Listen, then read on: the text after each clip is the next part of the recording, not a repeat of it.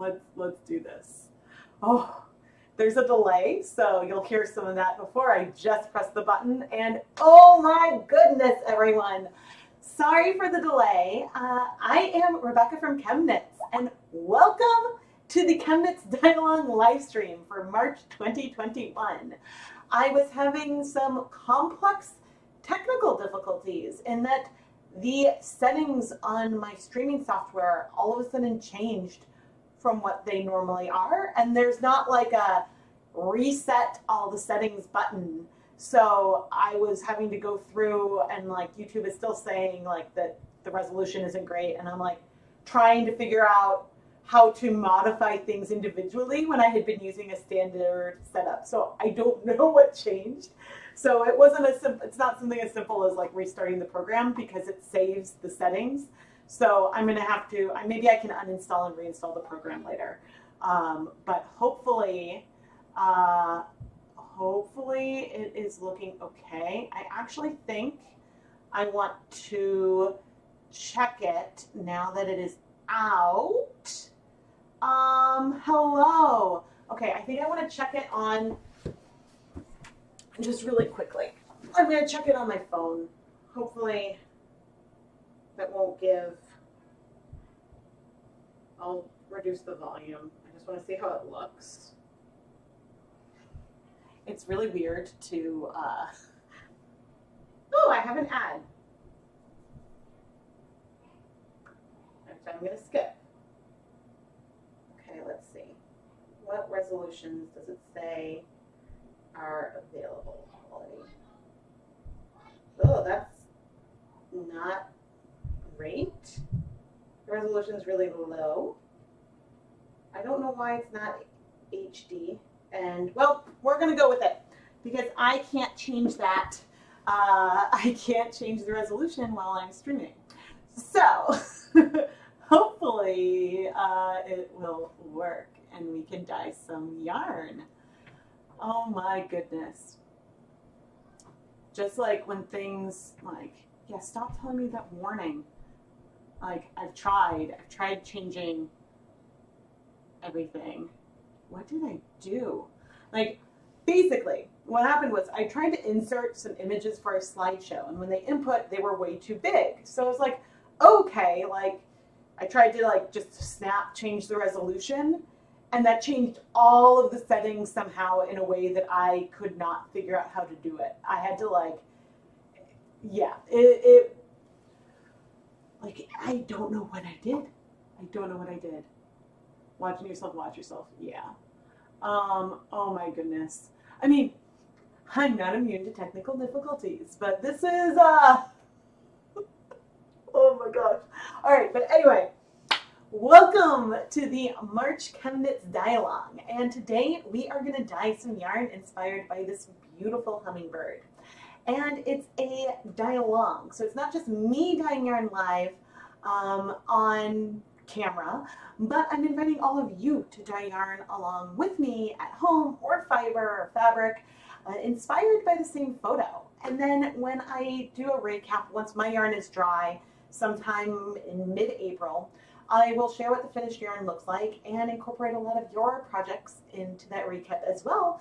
So that way it's really fun to see how different people interpret one photo and the different kind of really beautiful yarn that we can create.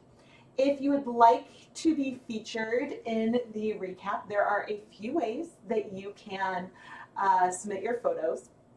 You can reply to the photo comment on the ChemKnits Facebook page. So on the public Facebook page, I always have the dialogue photo pinned, so you can reply down there with your photo. Or you can use the hashtag ChemKnitsDialogue on Instagram, and I'll pull a lot of photos, as many as I can, to include in the recap. Now, if you can, I prefer if you submit individual images versus a collage or grid, because it's easier for me to import them into the video and is a little bit cleaner. But I enjoy showing variety, so there is that. Hello. The sound and image is okay. I think that the resolution is really low. Which, like, my output should be 1080p, but I'm only seeing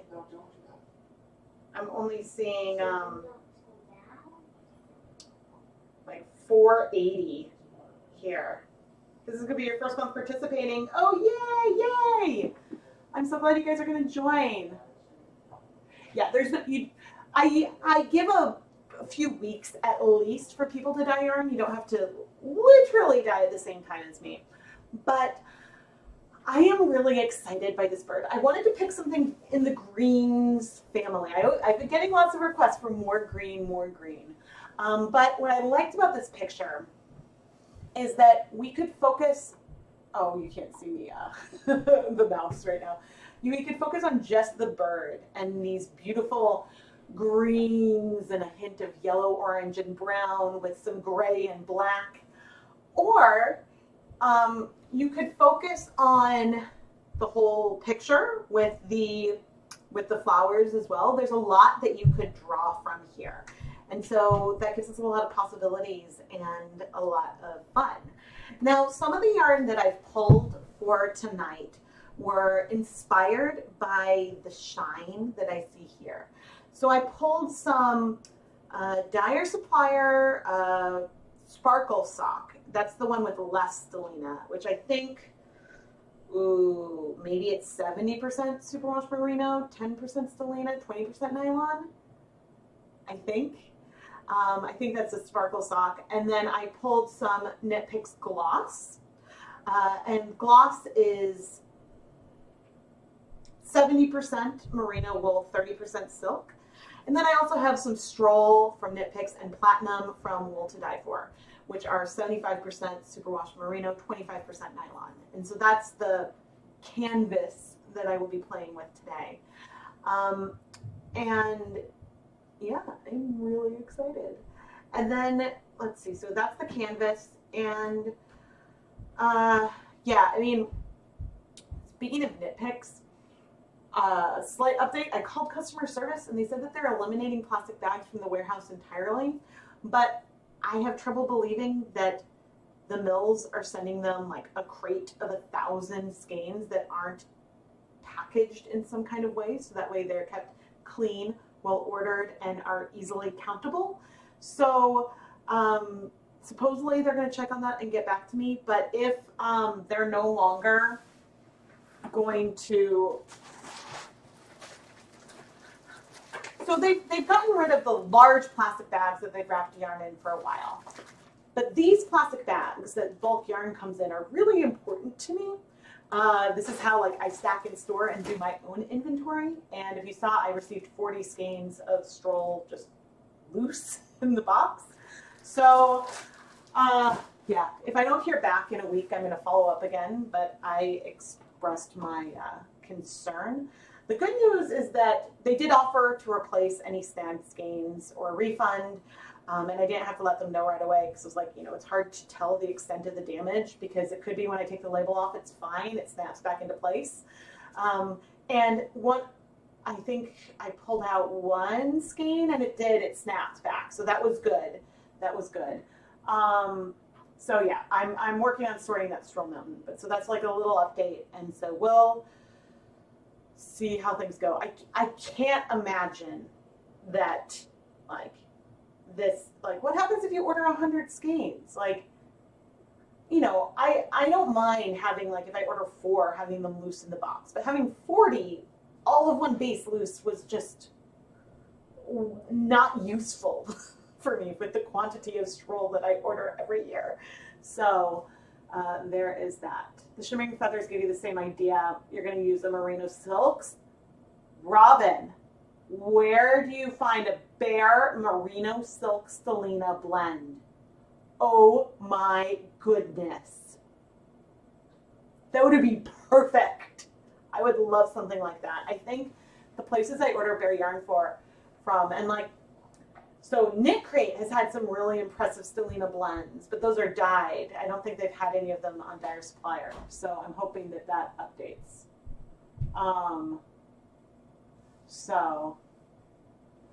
Ooh, oh my goodness. All right, I am very excited. Oh no!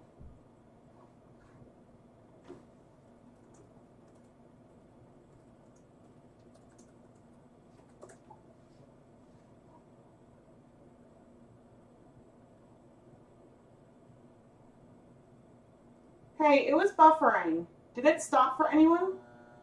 I saw Carol.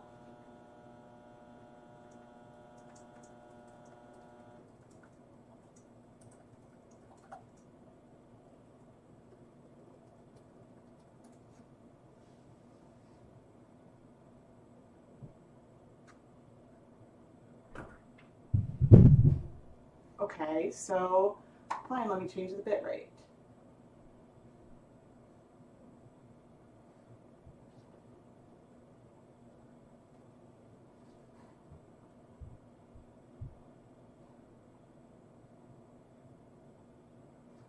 And what is going on? No interruptions. I'm seeing interruptions on my end.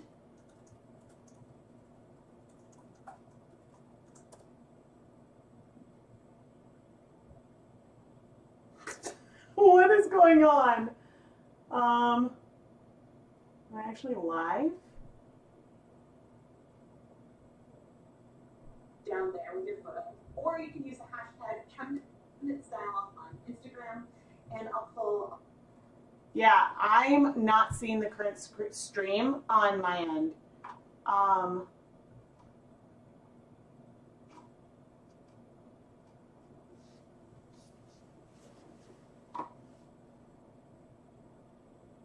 So why can't I see it? Okay, and it keeps telling me like these warnings, and I'm just like, you know, like my bit rate, and I was like, okay, you told me my bit rate was too high, and so I changed it, and now it's saying it's too low. So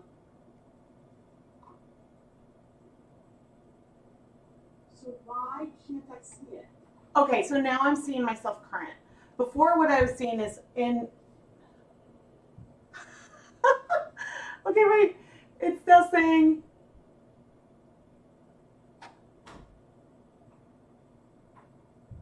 How?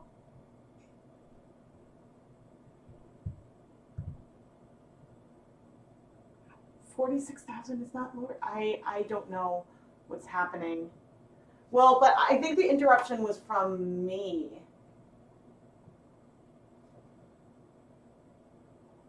Like I've never changed.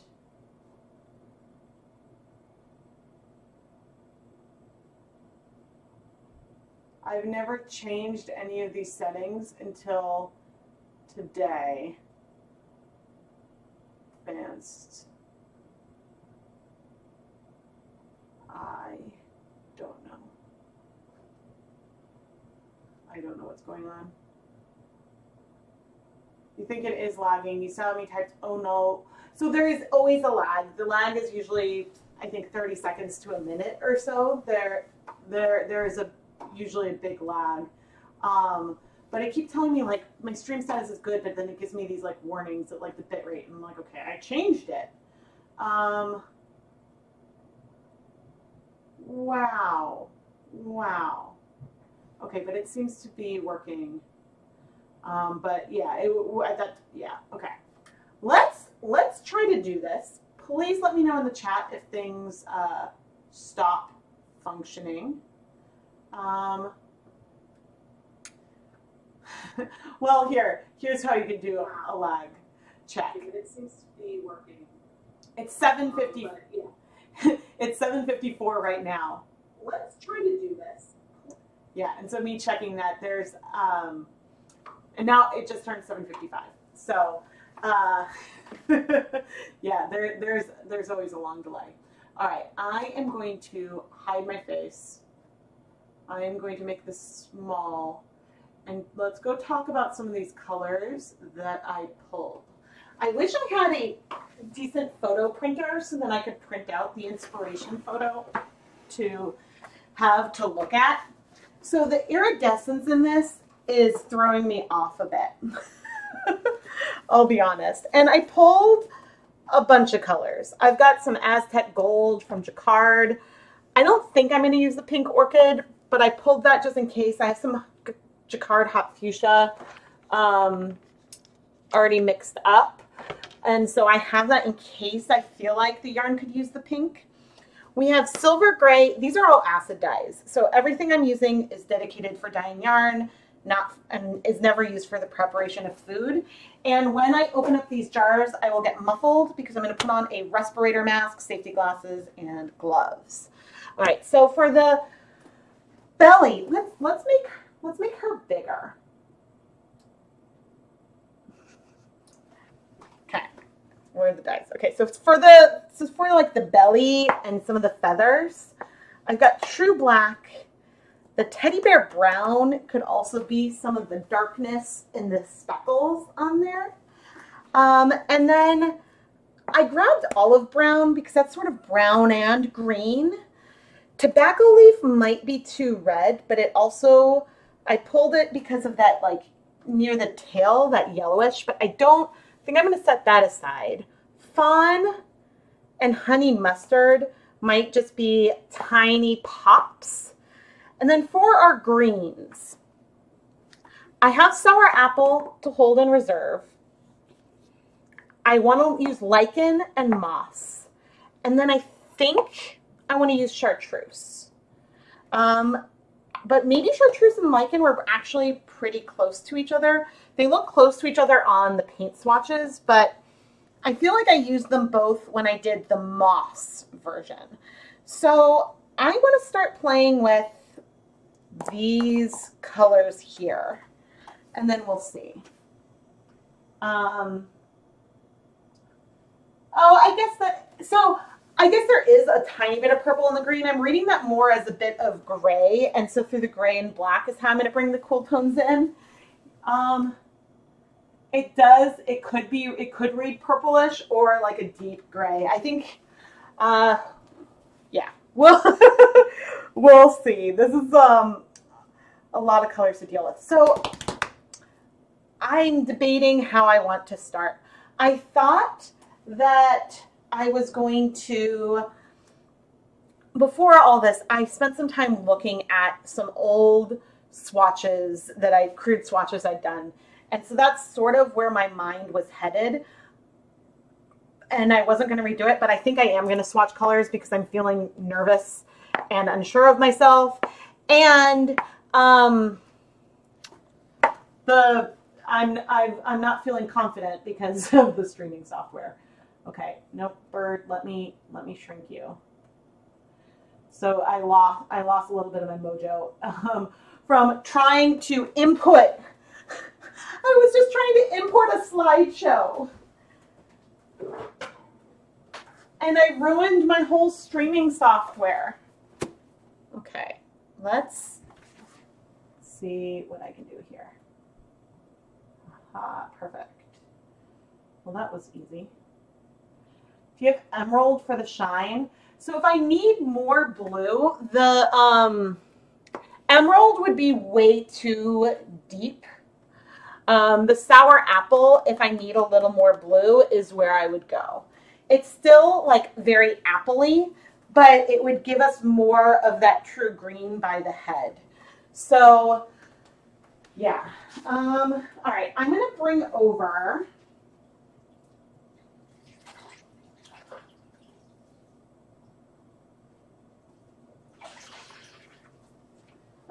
the skin of Stroll, and this I pre-soaked in some water with vinegar. So there's already acid in here. And I'm going to do the swatching a little differently today, I think. But so I'm going to go get on my respirator mask and safety glasses.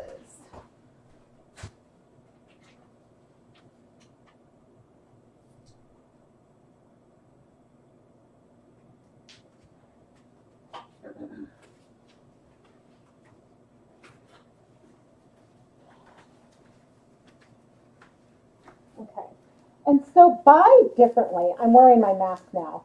What I mean is that I may not have everything in a clean order. I am going to apply these colors, see how I feel about them, and then proceed. So let's bring in a little of the sour apple because I know some people were asking. So there's not a lot of liquid in here, but see how this is like a good appley green. It's not like bright chartreuse. So maybe we will use that. So I am using this yarn very much like I might a yarn mop. And then I think I would go from there to chartreuse.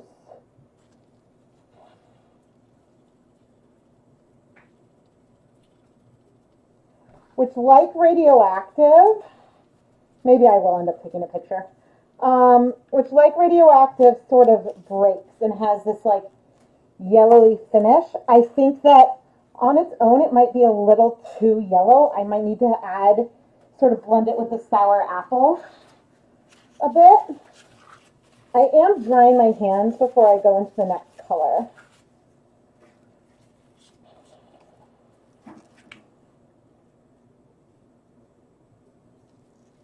Okay, so here's some lichen.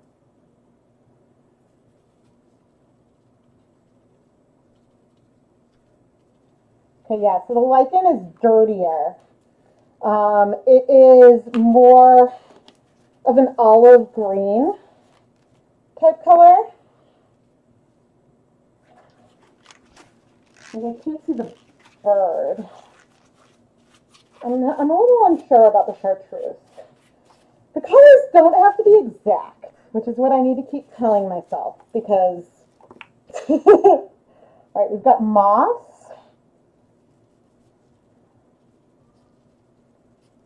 So moss breaks. And this actually, I would like, so I'd sort of blend the moss and the lichen, I think, just like I might blend the chartreuse and the sour apple and sort of layer them to help give the little shifts that maybe will make it feel a little more like shine. I wish the bird were bigger right now. I'm like, oh. Okay, and so then some honey mustard.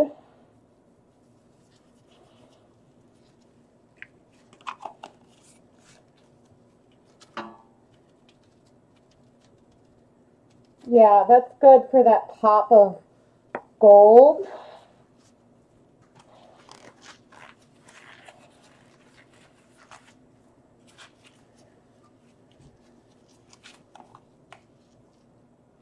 I haven't used teddy bear brown a lot. It's possible I might not use the black. The teddy bear brown might be deep enough. It's pretty pigmented that I might be able to get away without having black.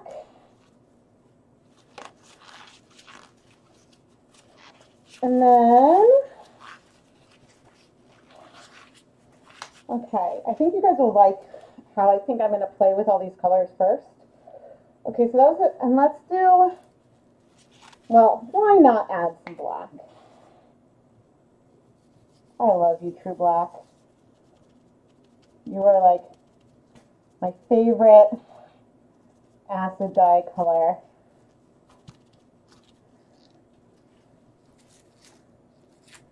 It's like, I love you so much.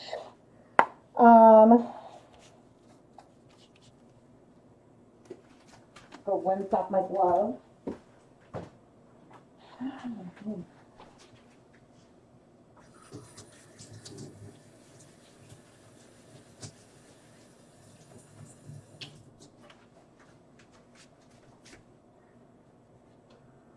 Okay. My kids are so quiet. I actually really like all these colors together. It's going to be hard to get the balance right so it feels hummingbird. I'm going to definitely need the least of the honey mustard. And then some silver gray, which is just nice and soft.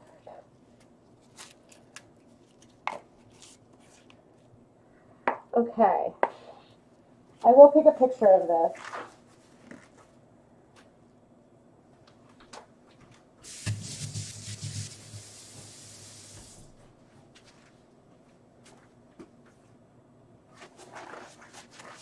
And I didn't even write down labels, but we've got all of these dye containers. So what do you all think? Do you think that there's something missing from this range of colors? I know I didn't put pink in here. We may end up putting pink in the next one. I think that a little bits of pink could be really fun. But I'm really curious to hear what you think. And I will check the chat in a moment. But first, I want to make sure I can read. Okay, I can read all those swatch labels. First, what I'm going to do is set this thing aside.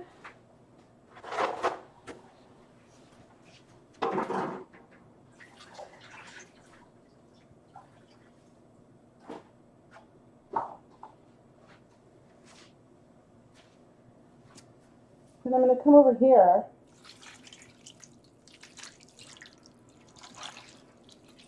and pour water on this.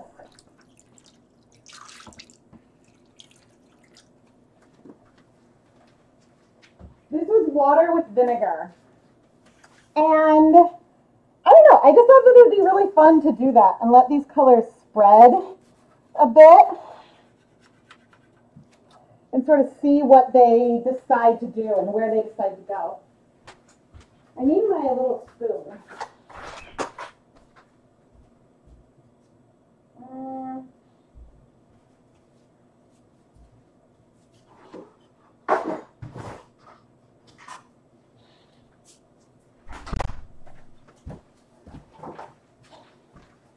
I like trying different things. Oof, I like that the black is like spreading all around. I want the greens to like have their moment. Okay, I'm not going to move it much, except I am going to move this to the stove and start heating it.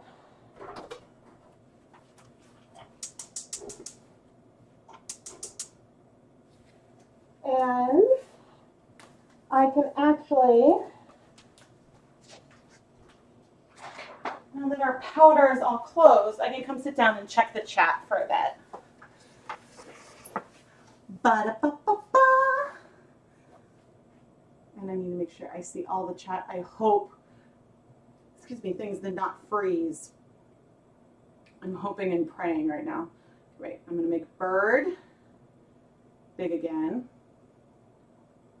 And I'm going to turn my face back on. Hi. All right, so what do you guys think so far? I don't have a camera over by the stove tonight. But I think that this is good. More chartreuse, yeah. So I'm thinking that let me pull out my phone so I can look at what I just played with. I think that the chartreuse is going to be a big player. Yes, so I'm thinking a lot of chartreuse with some hints of then the sour apple and lichen and moss on top of it. Sort of like sour apple at one end and then the moss and lichen a little more down towards the bottom. A tiny bit of the honey mustard, the brown mostly at the bottom, and then black speckles, and I might add a bunch of gray sort of like speckled all around too. Yeah, I mean, I agree that the greens, because it's hard when I had it small, then I was seeing more of the muted greens on the background versus the green that I'm going for in the bird. So I doubted the brightness. But yeah, I think a lot of chartreuse with then hints of those others. But I really like this. I like the palette. Yes, so this is a really good point that Victoria made. Victoria said that she only has 5 or 6 colors and she can still make a nice result. Absolutely. I like playing with pre-mixed colors, but I also like mixing my own hues. And maybe it would have been less intimidating for me to try to go and mix things. I'm still not entirely sure if we're going to dissolve some dyes at some point and how I want to go about applying things. You can see I've got plastic wrap on the surface. I am going to play with a sock blank and dry powders first, even though it's second. And then after we set that aside, then I might dissolve some and we might do a different type of technique. So we'll see. I might not get to all the yarn that I've pulled. We'll have to see how that goes. The teddy bear brown looks a little better than with the colors. Yeah. If I'm going to use black, I would just do some speckles of it versus having a lot of it all over. Espresso bean, yeah, but it would be too purple. I agree that now looking at it, I'm seeing a hint of purple in the wing that before I was seeing gray, but I'm not sure. I think if I'm going to do a pop of a reddish hue, then I'm going to do a pop of that pink, is what I'm planning to go for. So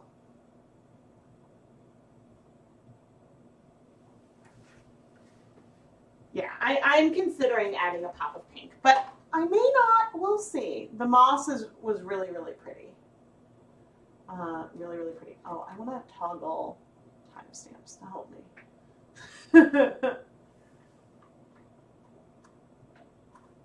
You made dye socks with these colors today? Yeah, I mean, there's so many ways to play. Okay, I think I'll get back to the counter, but always checking for school updates. But yeah, so what I think I want to do. So a soft lilac is possible. It's a lot harder. Am I like not even on camera? I'm like there. I had the chat over it, so I couldn't see myself. This is what happens.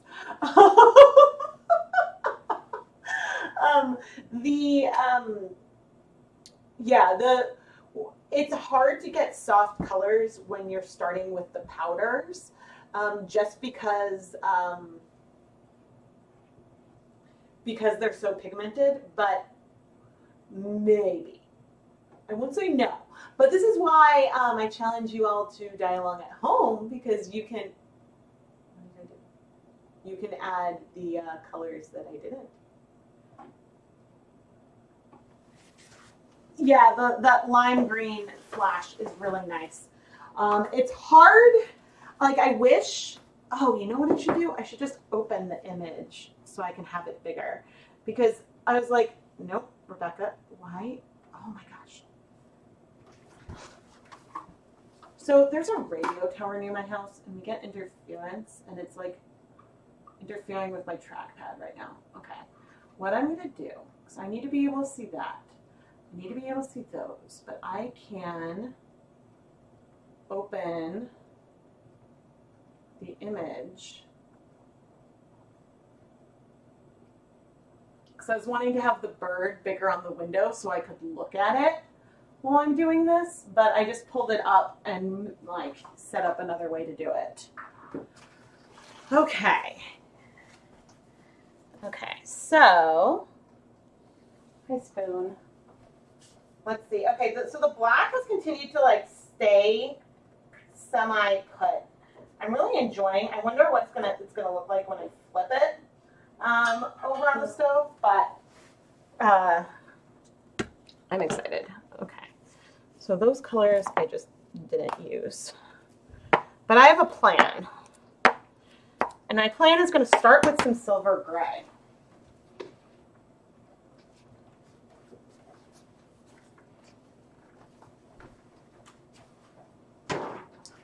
So right here I have a double-stranded sock blank. This is one of the ones from Wool to Die For, but the Knit Picks ones are pretty much, they're not pretty much, they're an extremely reasonable dupe. I find that true black, or like silver gray really pigmented, like gives a similar tone to the true black and vice versa, but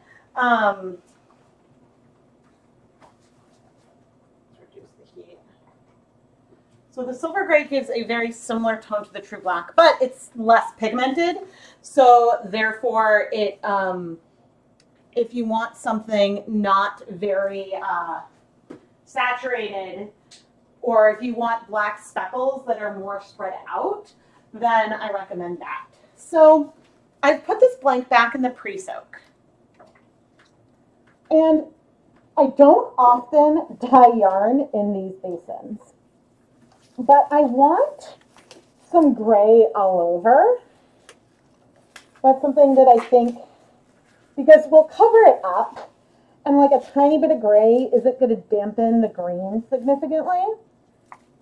But what I'm going to do is I'm taking the silver gray and I am sprinkling this powder over the surface.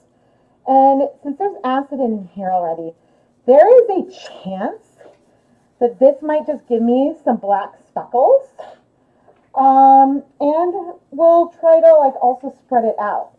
So it's sort of like a 2-for-1 special here. So if I get the speckles, then I don't need to do the true black later on. But by coming in, because of the way it's moved, we're not going to get something like super, super solid. And there's going to be some dye left in here, but we're going to be starting with, instead of white, something that is softer and gray. And so I'm just going to let this sit in here for a little bit of time. I don't think all of it will absorb. We have seen sometimes, though, color just really strike at my house.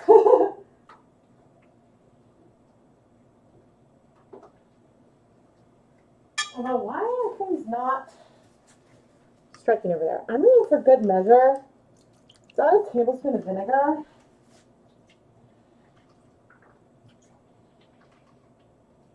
I'm pretty sure I added vinegar to the dye bath, but it's always possible I didn't. So why not? Okay. There we go.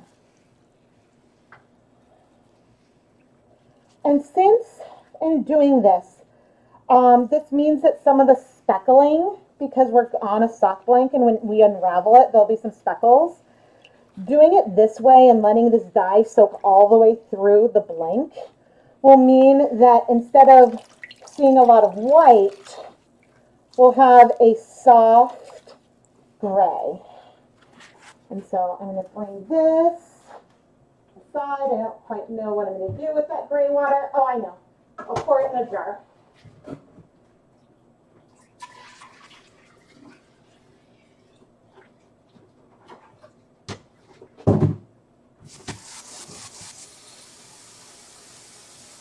Do-do-do-do. And set that aside. Okay. Now let's spread out the blank.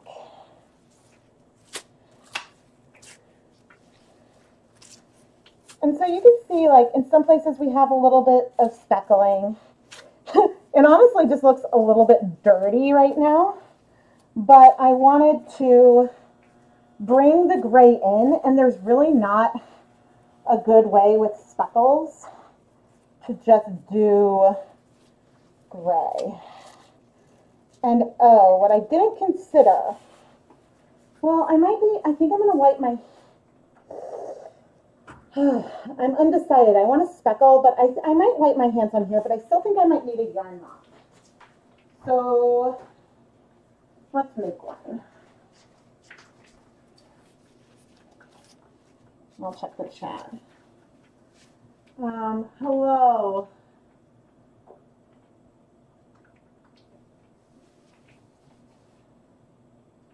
The fork method? Can you make speckles with liquid dye?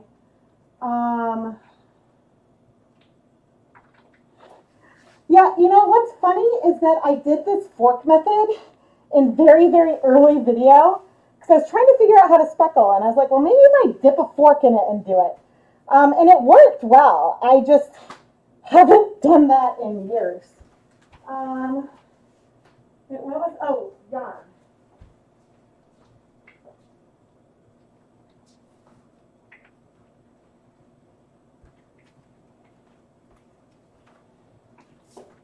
Oh. Okay.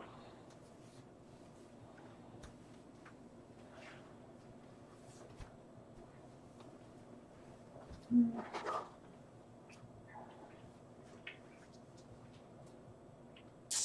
going to pop this into some water.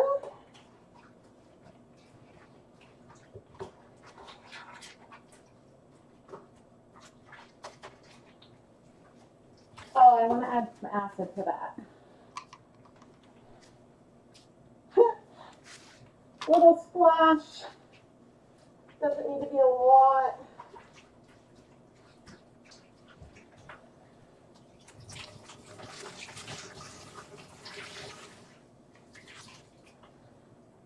But I do love randomly wiping dye. Where am I going to put this though? Okay, stool.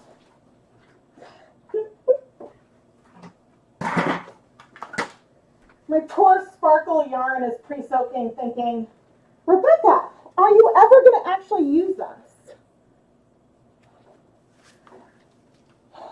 I'm really happy with the way the light wash of gray worked out. You know, it's sometimes hard to predict exactly how fast colors will strike. And so that's why I was like, if I get speckles, I get speckles. If I don't, then we'll go with it and we'll see. So, of the yarn bases I have, this is the one that would do best with speckles. Okay. So, and by speckles, I'm planning to go heavy. So,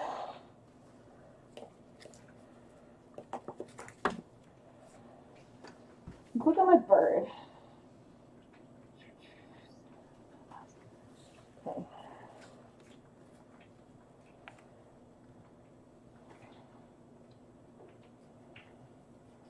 The chartreuse is looking super yellow at the moment. That was a lot right there.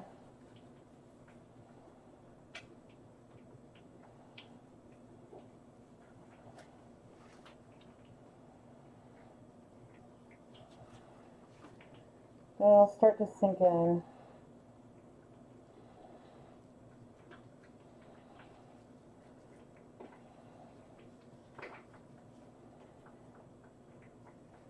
I'm getting a little nervous because it's now looking yellow when I had really liked that green before. So let's double check and give myself, see there's hopefully, oh, what I hope is that all the blues didn't just stick to my fingers. But if that happened, then I can add more of the sour apple, which I'm mostly going to focus up here, just sort of like near this top edge, with little hints of it going further down.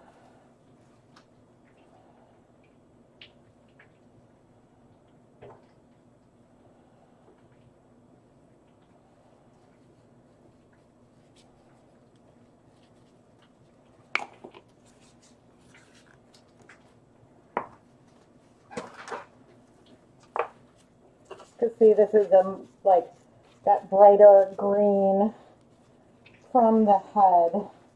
I'm really wanting to like touch it, and I'm holding off really hard because the chartreuse is not giving me the chartreuse I want. Okay, so then I wanted some moss.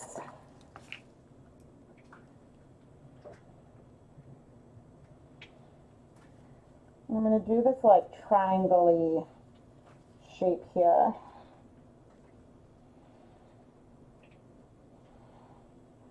And the thing with this is that I'm not going that light. As the color sinks in, it's going to spread a little bit.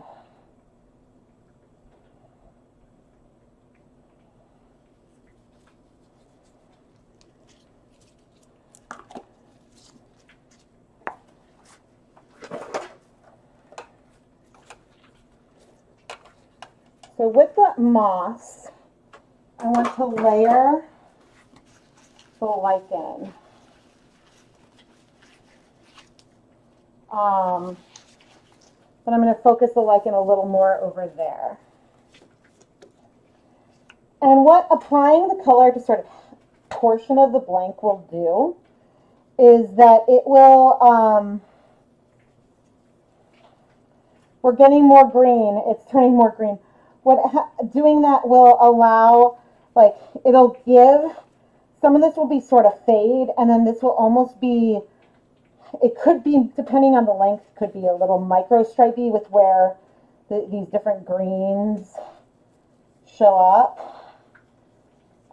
It's hard to say exactly, but giving a few hints. I think lichen.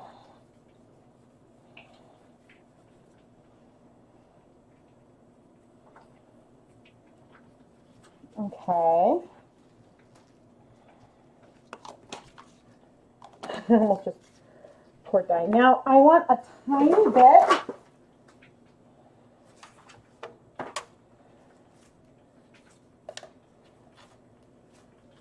I only want a tiny bit of the honey mustard. It doesn't need to be a lot.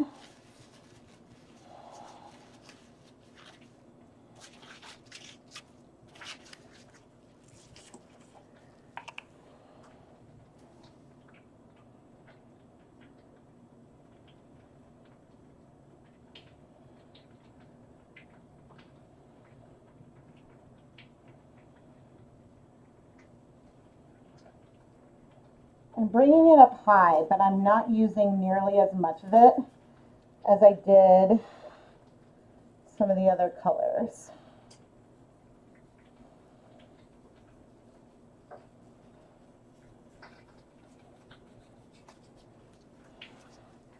I can't see what you guys are thinking or saying, and so it's really hard because I don't know. But I like this. I'm not sure. It doesn't feel like the brightness, but I also know that the dyes haven't like sunk in all the way yet. So think about the colorway I did, the sparkle colorway I did for Hanukkah, and how like much those colors really popped after I steamed it. Okay, and now we've got our teddy bear brown.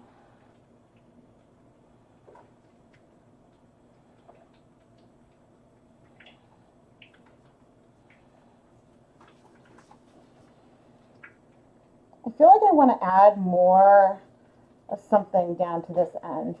Maybe more of one of those end greens. But I want to add, instead of black, I think, I'm adding flecks of this brown. Oh God, hopefully this isn't too heavy. I may have overdone it.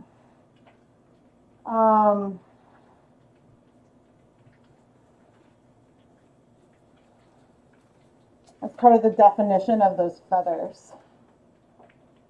Okay, yeah, this is falling pretty fast. There's a lot. Let's maybe do,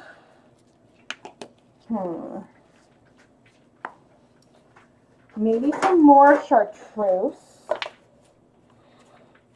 That brown is intense. A little more chartreuse and a little more moss. Ooh, I'm really excited by this. And then we might add some pink.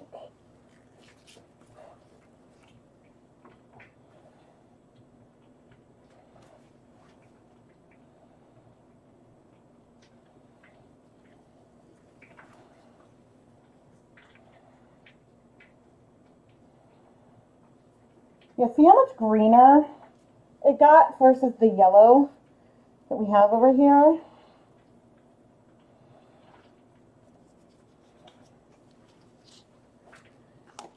And then I want to add more moss down there.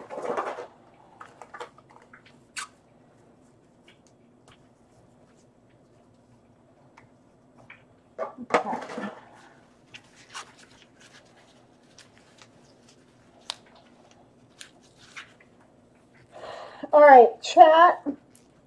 I'm going to give you some minutes to decide.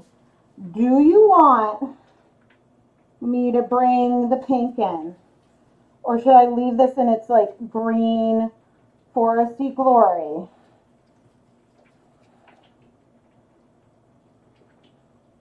Because we could be good.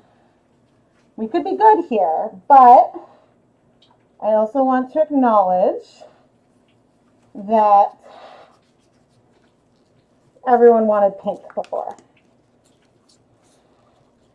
And if I did pink, I would do the smallest amount, sort of random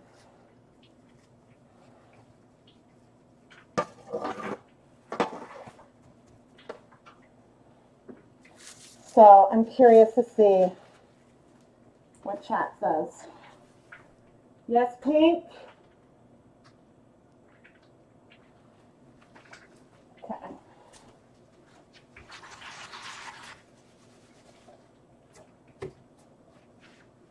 Rinsing off my hands. All right. So the reason why I'm not also adding orange is because that honey mustard brought some of the orange hues in, even though that's part of the bird. Guys, all right, I'm going to take a picture first. I'm nervous. I mean, I agree that we should add pink, but the glory that is this right now is amazing. I really, really like it. All right, we've got some pink orchid. Deep breaths. Of course, I also picked a pink that I barely used. So,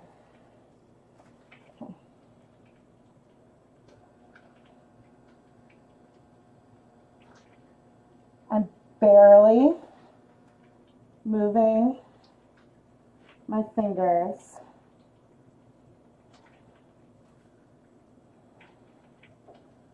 I'm looking for spots that are gray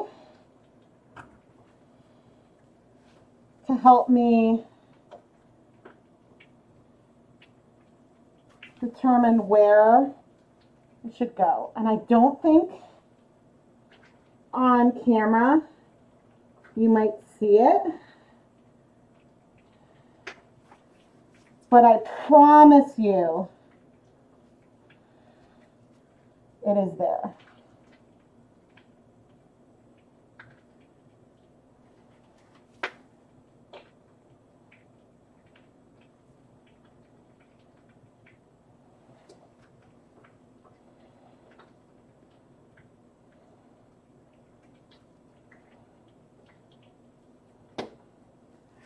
All right. The pink is such that you will see it more, and I'll try to see if I can zoom in so you guys can see it. The pink is such that you will see it make more of an appearance as you're knitting. You'll look at it, and then you look closely, and you'll see those pinks. It's not loud. I don't want it to overtake it, but I'm not sure if I'm going to be able to show you.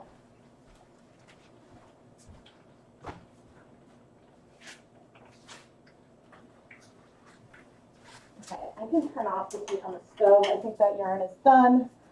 Let me see. Okay, you can barely see it. Let me try. Settings. Let's try.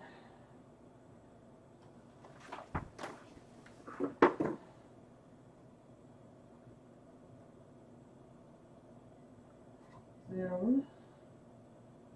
And, okay.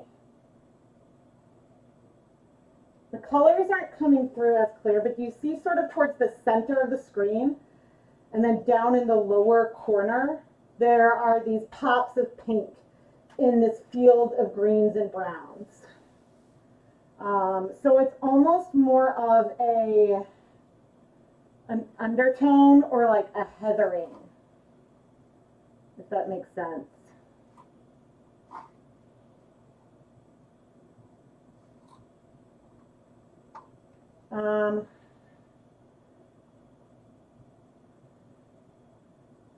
Hummingbirds are drawn to pinks and reds. Yeah. So I think, so right now, I see these little pops of pink.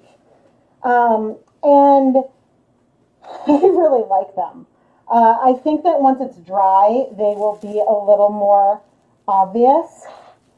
These colors are really spreading through. Okay. What I'm going to do now is wrap this up and then set it aside because I don't have a steamer basket I can use because my pots are full. My pots are full from earlier. So I'm not pressing down on it. But you can see we do have some color coming through. Oh, I didn't take a picture. Oh well, I'm not going to unroll it.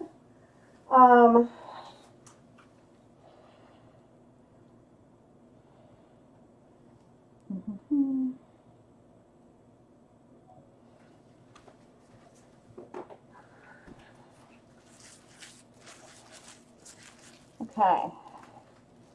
I'm going to set you aside. I have no idea where, as my kitchen is.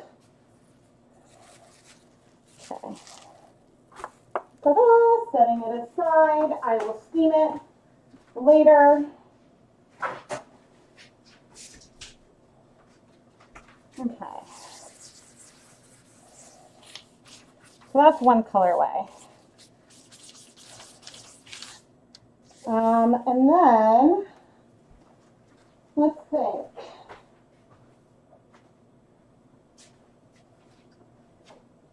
But also let's take a little bit of a break from my mask.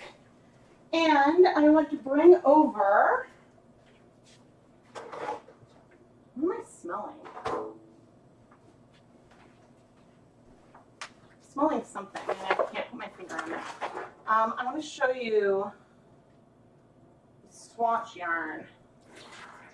I'm flipping it for the first time and the color went through really well.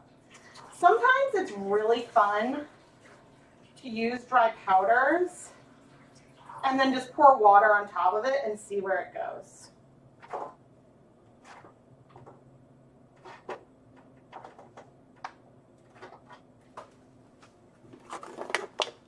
And so here's our yarn, which I don't think all the colors never come through quite as nicely, but the colors did penetrate really deeply. The black spread, but we've got all of our greens and that yellow, and so it's just like a fun, easygoing start. And I guess I say easygoing because it would be, I love doing these sort of speckled, oh, I can come sit down. Gotta shift everything around. Ooh. Died by committee. Yes, but I definitely have veto power. I've got veto power over that committee.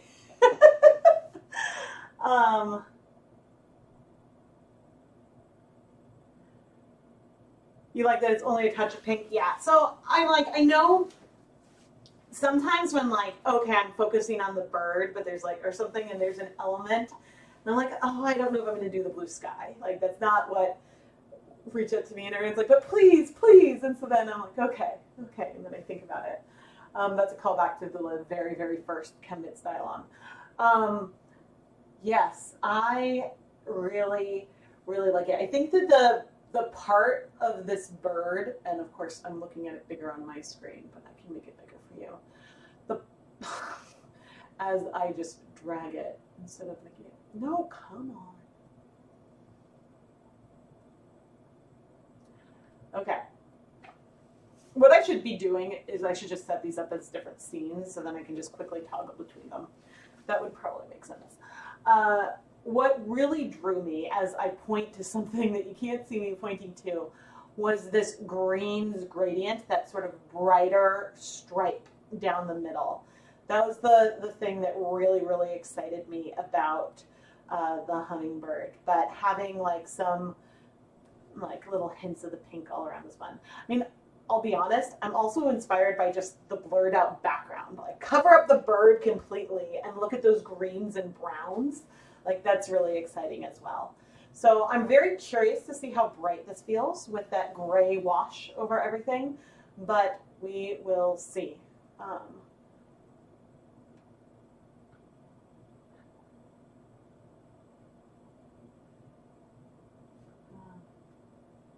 Yeah, so I think that the pink could also be really, really fun just at the top. But I think one thing that I'm learning as I'm thinking more and more about fades, and I can grab my swatch.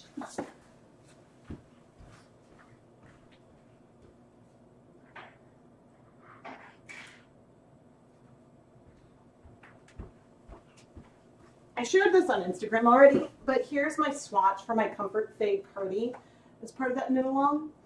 And not all the colors are showing up well on camera, but what I like is like there's this sort of like orangey color and it's like pulled down all the way through. And so I think sometimes I think a little too literally, like, okay, like skein one will have this color and then the next one and like shift. But there's also something about like slowing that down and tapering them off, but letting some elements of that color be all the way through.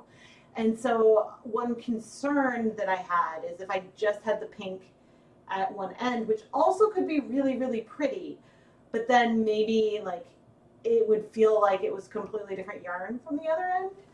If everything else was slow and there was just the pop just there, but it also could be really pretty. So I question myself a lot. Yeah, well, and so with this dialogue, you could go just for the flower and ignore the bird. There are so many ways that you can play with this. And I was drawing so many different hues into this. You could pick a green, like the brown, and a pink, and just play with those three colors too. So there's no reason why you have to try to get every single like element in here.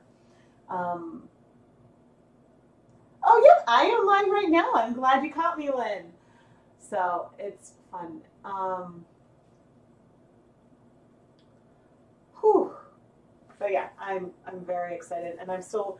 This one I think is too big. It's almost dry.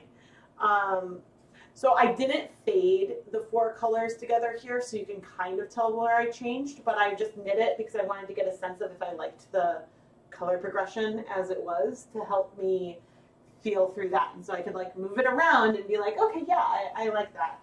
And so I'm excited.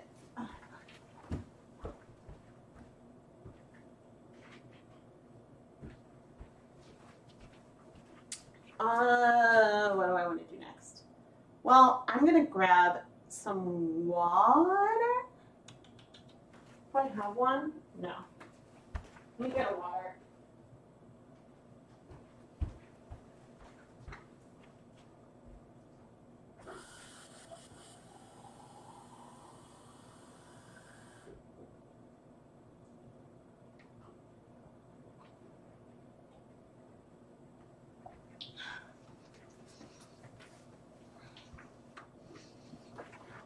Oh my goodness. Am I old? So the swatch I'm doing, so Grocery Girls, Labian, Amy, and Andrea, I'm blanking on her last name, the designer of the Comfort Fade cardigan. They're doing a knit along that started yesterday and is running through, I think, June 19th. And so I will be knitting that. And so I bought the yarn for it. I decided that I was feeling a lot of pressure on myself to make a sweater since I haven't made a sweater in a long time. I was feeling nervous, and then I initially bought Superwatt Swish DK many years ago because I wanted to make this sweater and I wanted to dye yarn for this sweater, but I couldn't decide on the colors that I wanted. And then every time like I dye a mini fade, I'm thinking like, is that what I want? And just second guessing myself. And so then I decided to buy the yarn for it and just treat as like a present for myself. And so I will be, I'll probably do a vlog about it at some point. But for now, I will be sharing, and I have the highlights on my Instagram, so all the stories that I post about it will then be able, you can like go back and look and see the journey as I'm doing it. So, yeah. But yeah, so that's what that swatch. Yeah, oh my gosh. I mean, another thing I considered was I've got this fiber. I think it's diamond from Paradise Fibers that has this like iridescent Angelina in it. So instead of like silver stellina, it's got this iridescence to it. But I haven't decided what I want to do with that, and I didn't want to just use it on a whim because I'm saving it, and I don't know what I'm saving it for. And I don't know if I want to spin it and then dye it, or dye it first and then spin it. So, and suffering with scarves is hard, but lifelines are amazing and really, really useful. Yeah. Okay, so what I think I'm going to do is I'm going to take a brief break, and I will insert an ad. Not everyone might see it, but I just inserted an ad, which might, the delay when timing is off. And so I will just take a brief little break. Feel free to leave questions in the chat. And then as I'm doing this, I'm going to consider how I'm going to dye the next one. Oh, and also you can vote if you want me to do silk or stellina. Silk blend or stellina blend. Yeah, because I'm trying to decide what I want to do and how I want to do it. I definitely want to start cool on the counter, but I'm trying to decide if I want to dissolve the dyes and do it that way and do something more like repeating, or what. Oh my gosh. All right, I'm going to hide my face. Yeah, well, the Angelina fiber I've been trying to do for a very long time. And I whispered there on purpose, but yes, I've been thinking about that for a very long time. Hello, hello. All right, I'm going to give myself a minute.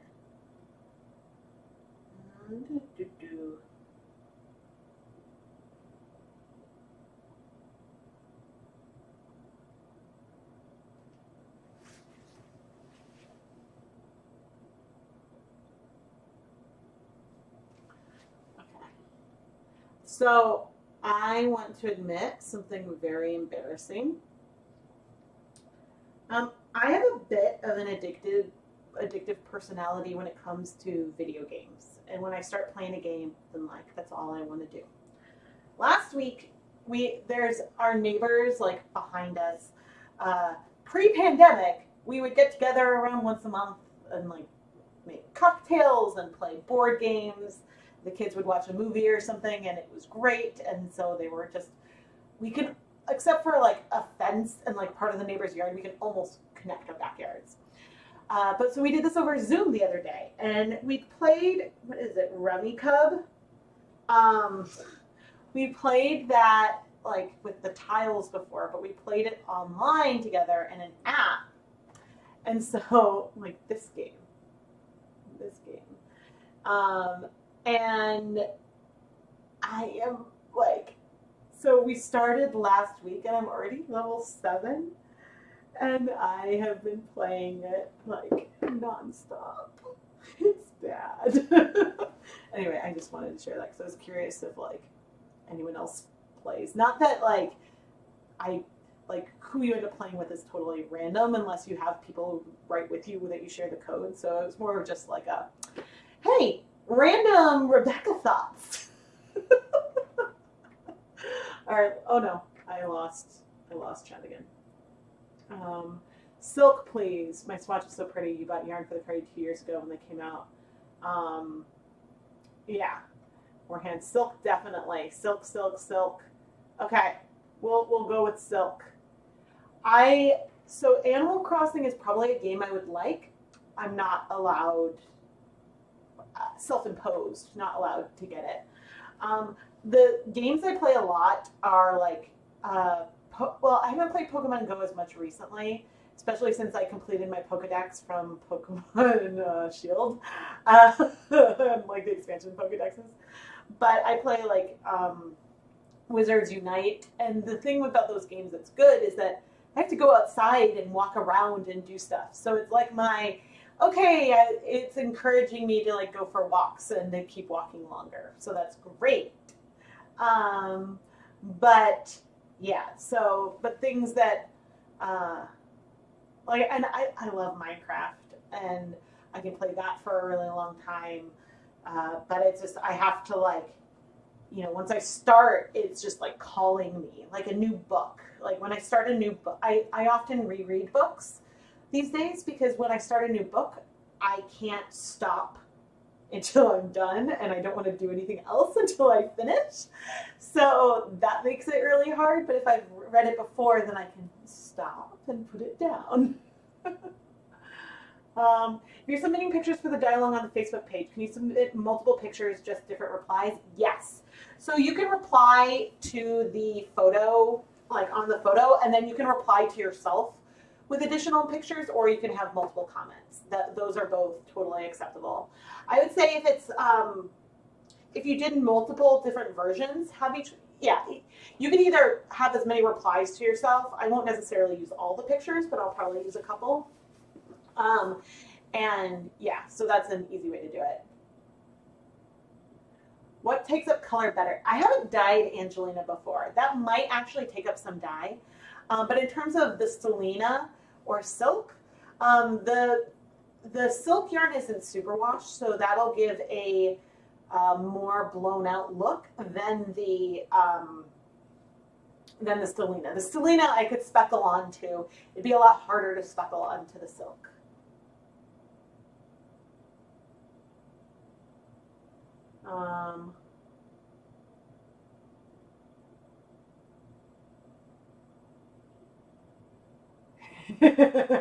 Yeah, you love the random Rebecca thoughts?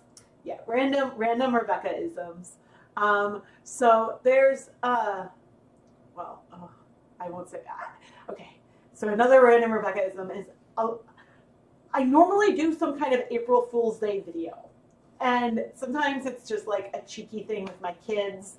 The very first one was like ChemKnits is changing hands, and then it had like 2-year-old Lucas messing around with some yarn.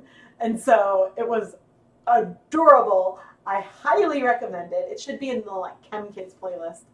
And I don't remember if it was last year that I baked a yarn cake into a cake.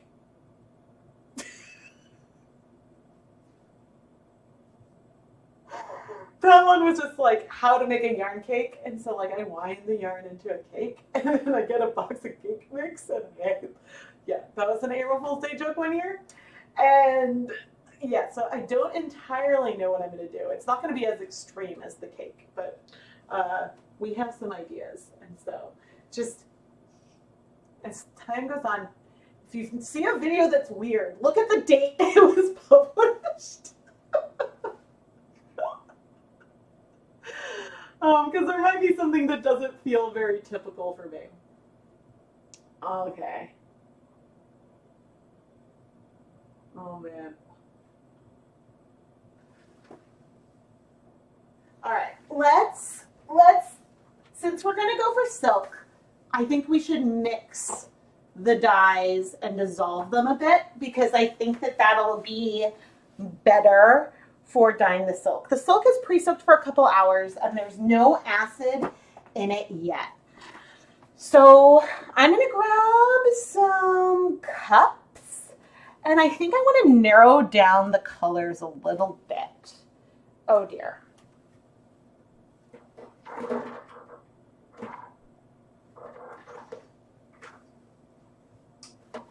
So I'm like looking at my yarn. I think if I stick with, okay, so colors I already have mixed. I have some black already. I've got some Aztec gold, which is a little dirtier than the honey mustard, but may work. I've got some radioactive, which is really close to the chartreuse. I think I want some moss and some brown. The pink I might use just dry, if we go for pink. You never know with me.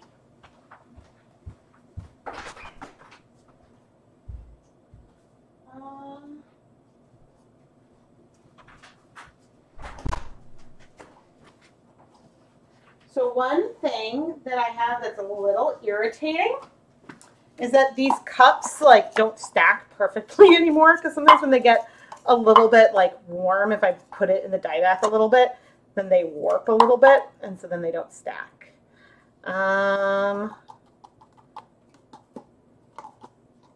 Let's mix some gray. Oh, but I have that gray. So maybe we'll just use that gray. Okay, so I can keep extra cups. So what did I say? I wanted to do brown, moss. I should do some sour apple. Let's grab some lichen. Okay.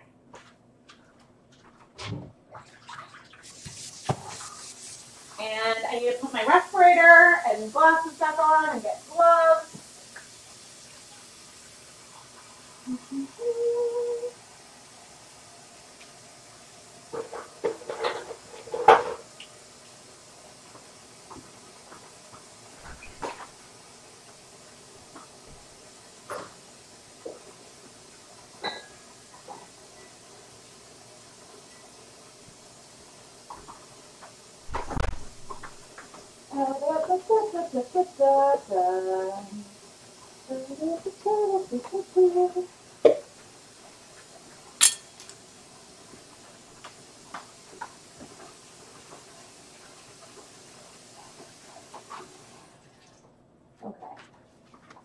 It's heating up my tap water. Is it too late for the mix? I did do that. I mixed all 50 nifty colors together, and that wasn't even, I mixed 50 food coloring colors together, and then I dip dyed it. And I didn't even, that wasn't even a joke. I did that a little more seriously. Oh, I mean, I could. Should I do a, like, I mixed all of my acid dyes together video?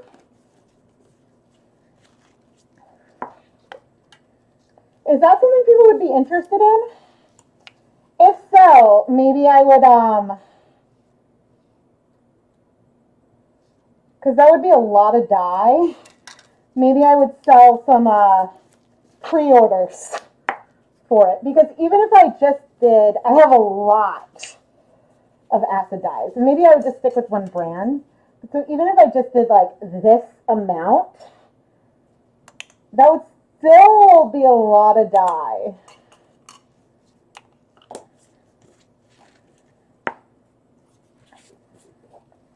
I'm totally going to forget what colors I've mixed here, by the way.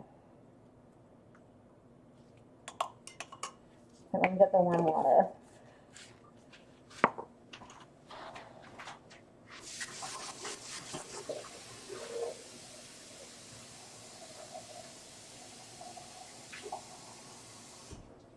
And I do want to add, I don't own a complete collection of Dharma acid dyes. I own a lot, but I don't have all of them.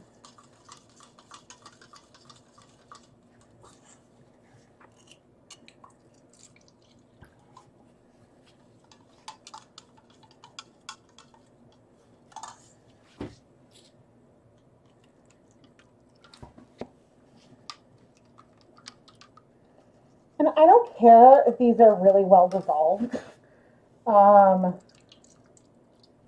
Ooh, that's pretty. That isn't that important to me today because these aren't like stock, I mean, they're quasi-stock solutions, but that is not critical. That brown is really dark. Okay, so this is what I'm going to do. I am going to, because I'll never remember what colors, and I want to check the chat. I want to grab, I'm not writing things down today, I'm just taking pictures. And then I've got gold and radioactive that are pretty ancient. Okay.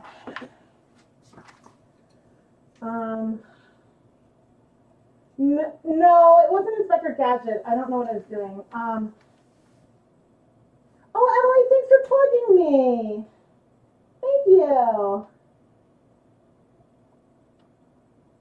Oh, gosh. Yeah, the yarn cake one was April Fool's Day. But I don't even know. I said April Fool's in the description, but I don't think I said it in the video.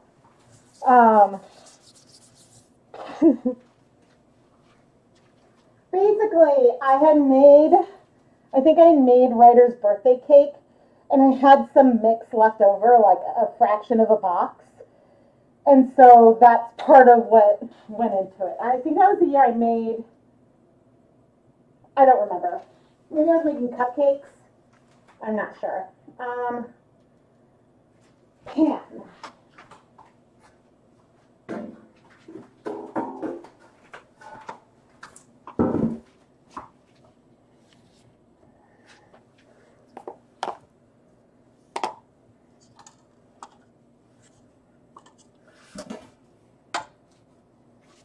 Okay.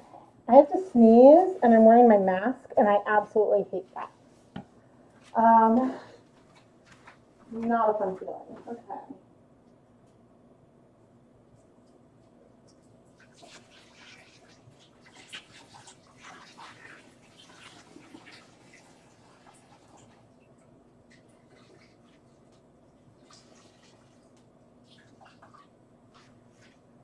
All right. I removed a lot of presets, but not all. And I did attach all of this yarn together. And oh, I dissolved things. Oh, I can be free. Oh, that feels glorious. Safety is important, but man, I was getting itchy. Okay, so this is the Knit Picks Gloss Fingering that is 70% merino wool, 30% silk. And I wasn't sure what else I might pre-soak in the bucket, so therefore I decided to soak some of these together. So that is what I did. Okay, so we've got 300 grams. And we are going to apply dye to the yarn in here and gently move it around with no heat.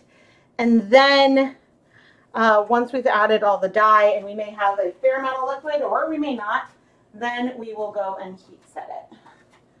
But first, I thought I'd come with this leftover gray.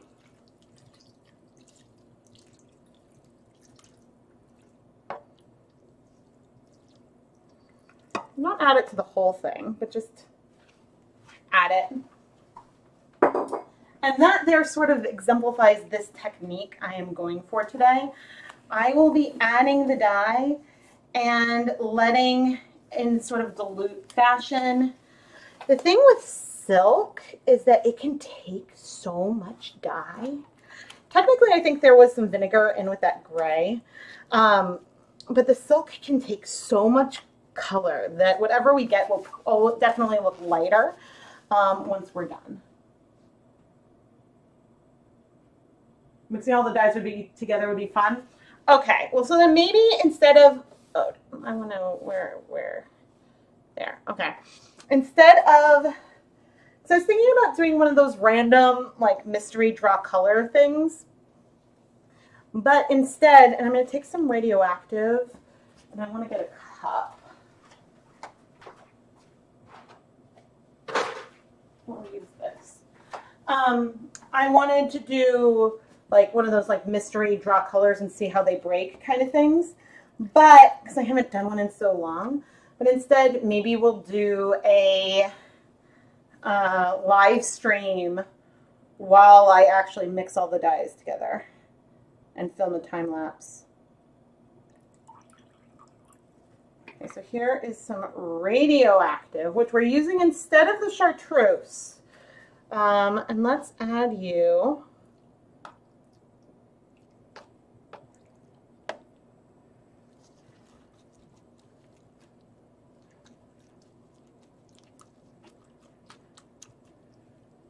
this is definitely a color that does break.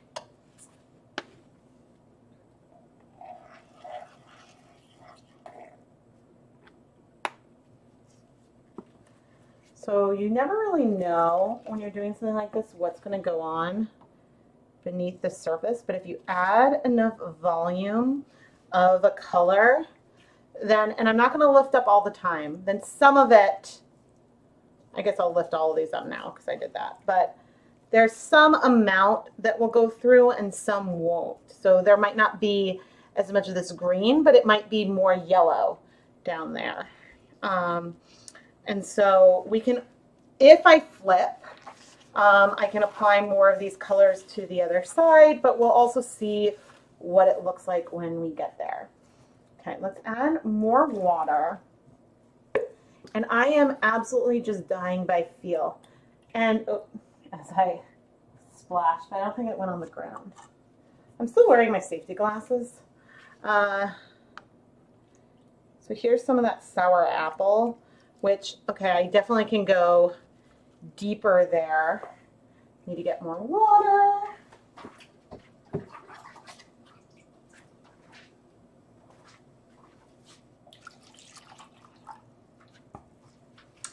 Adding the dye with a larger volume of water, and I got a lot of this, but adding the dye with a larger volume of water allows you to spread it out more.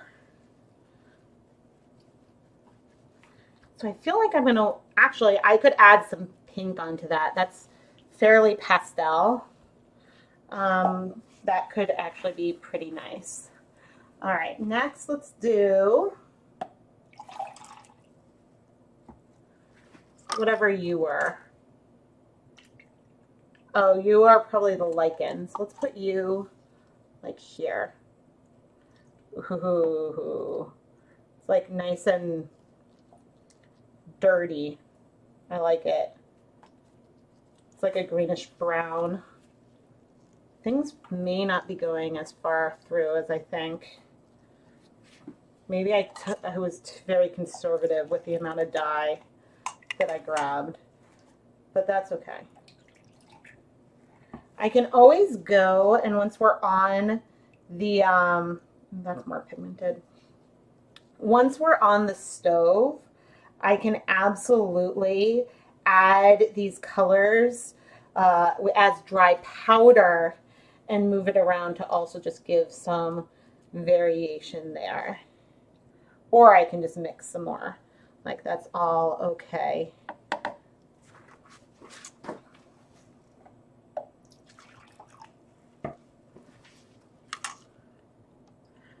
As much as like I love adding colors randomly to various spots on yarn, which is something that, okay, I don't want to add too much liquid because this might like spread too much into there.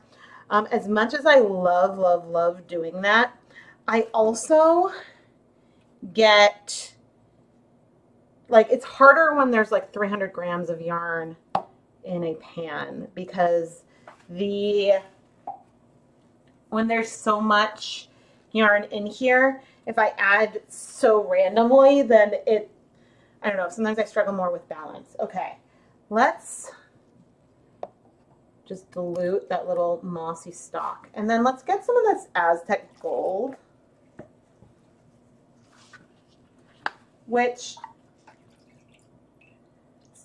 I feel like this is like a love it or hate it kind of color. I don't hate it. It just reminds me a bit too much of baby poop. definitely could add more.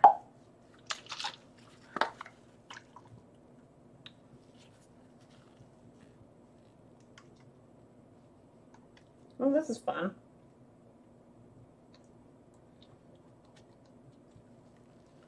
I mean, clearly the bottle is clogged with something, but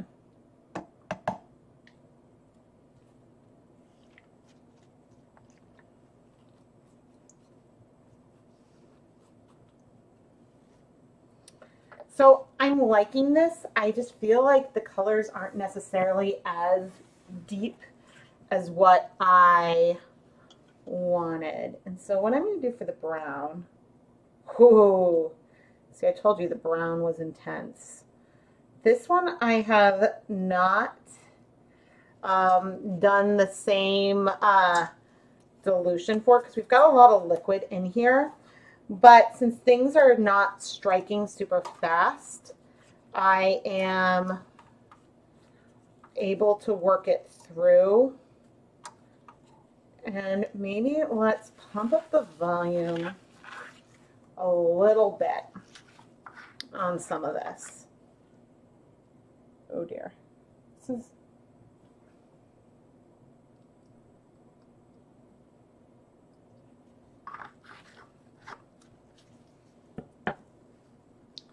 I want like a monitor for my kitchen so that way I can see the chat while I'm doing this because I can't read it. Oh, Dawn, thank you so much for the super chat. I saw that big box pop up. Thank you, thank you. All right, let's also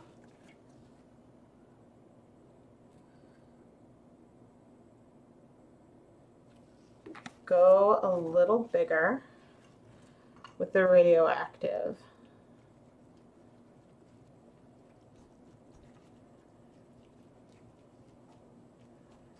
A little more. Okay, now friends, the big question, do we want pink?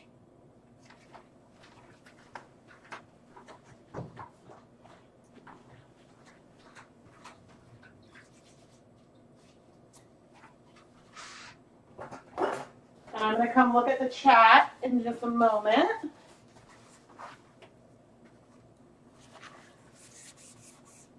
But the big question now is whether we want some pink. Okay, these gloves are going to go dry.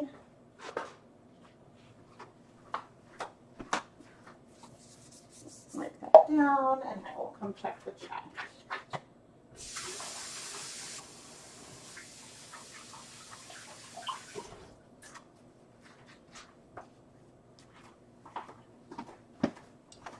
Let me see. Just a splash of pink. Okay, I would put the pink down at the pale. Oh, wait, but I'm saying no. Do yes and no, yes and no. See, if this were, you always want pink. Just a hint, a wee bit. Okay. A tiny bit. All right, I think I'm gonna go for it. I'm scared. All right, I think I'm seeing more yeses than nos. I would say if I was left to my own devices, I probably would not do pink. But I'm not left to my own devices.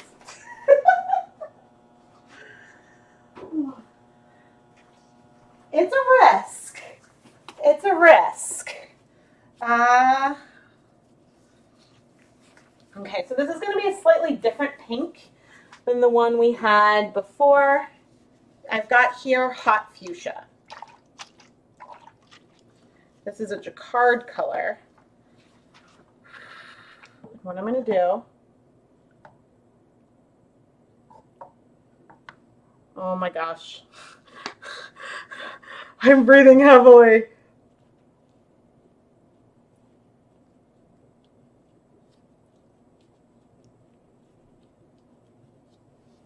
Oh no!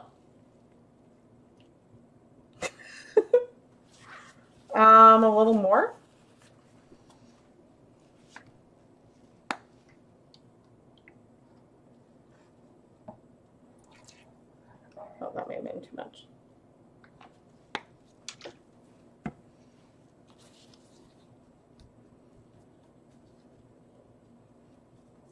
I actually like what it's doing, combining with that green a little bit. Okay, now I need to start heat setting this. I am terrified. This is so scary for me. Oh my goodness. Okay, I'm now removing the gloves so that way I can refill. I don't know why I took the gloves off. This is a dye vinegar. Okay. We're going to add lots of acid. There are lots of colors in this. Okay. This is a very little one. That pink. And so if the greens spread and that gets like muddier, I think that that's also okay.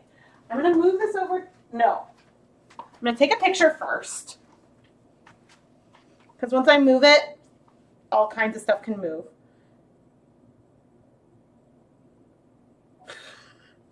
This is very out there. Did the picture actually take? Okay, yes.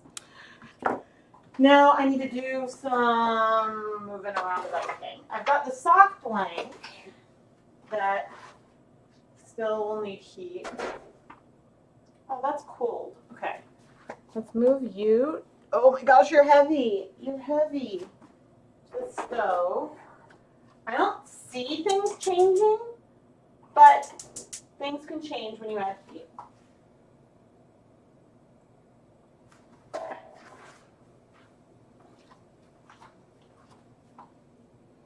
And I'm coming back over because we have our yarn mop from before. And so this is the dye bath that we used with that test swatch.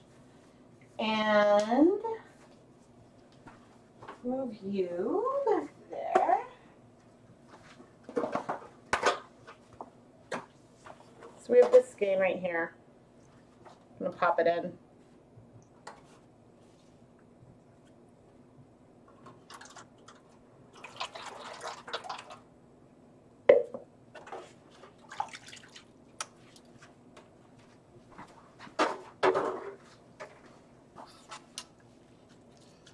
And we'll see how much these colors move, which honestly may not be very much at all.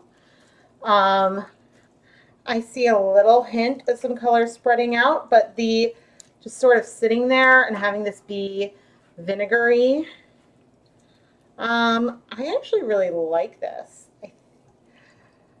Because I've got leftover dye here, and I can't decide what I want to do with it.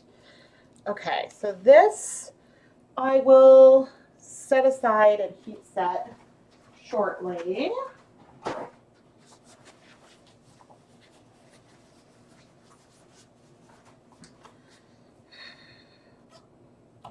Because I could add more of the color to this.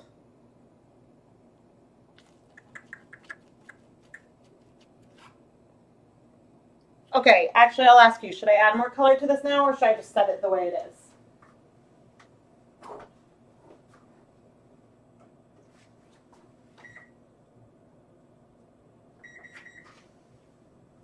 Checking that, and I'll come check the chat in a moment. And actually, as I'm doing that, I can clean up a little bit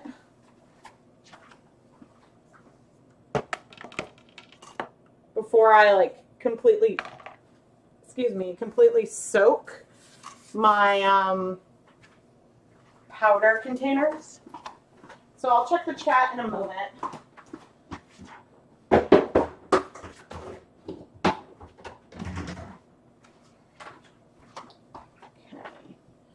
Pink, brown, gray. Where is my black?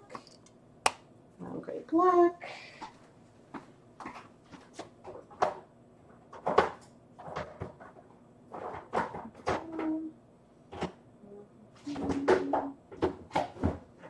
I don't currently have my dye colors organized very much by color, just by brand.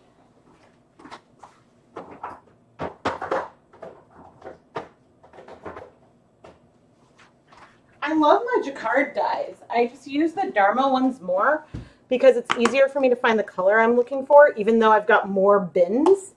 Yeah.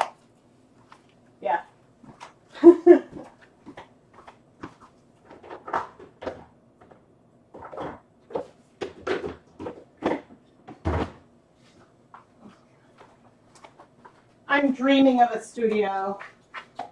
Oh man.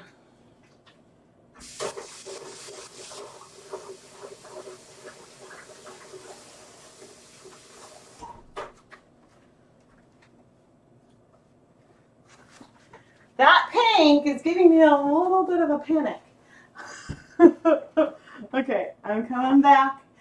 And hello. All right.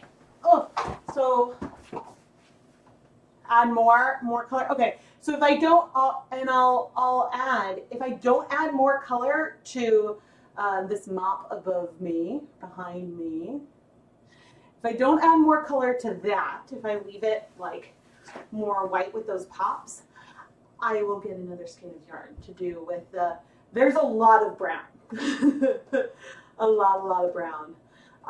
So we'll leave some bare spots. Okay, so I'll do a hint.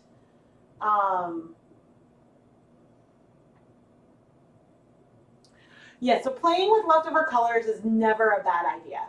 I'm using Knit Pick Stroll. I used gloss, that more variegated, the more like regular repeat was gloss, and that's what I've used so far. But I'm going to set up, I may set up just like a tonal cool vat with a leftover brown and get a nice brown tonal, but I might mix the green in, is one thing I'm considering. So, okay, I'll add a little bit of color to this, and then we'll set up a cool vat. So, I think that. Woohoo! I think I need glasses.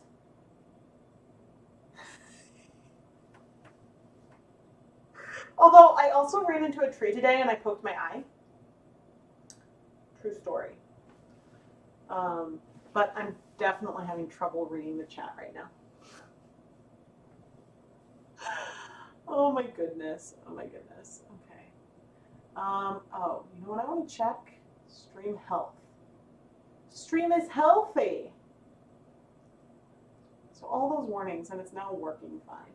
Oh, and as I say, don't forget to subscribe and turn on notifications. So, yeah, my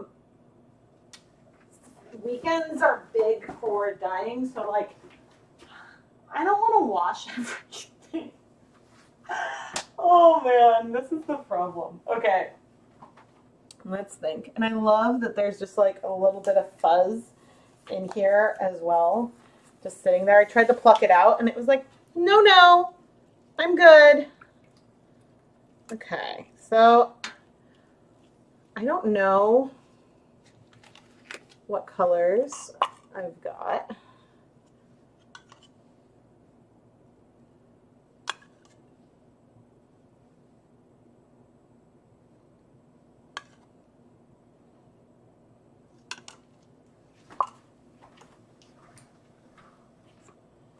I just wanted more.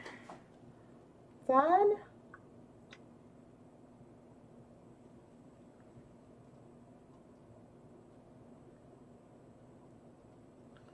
This is a different, this is a different pink from the other one, but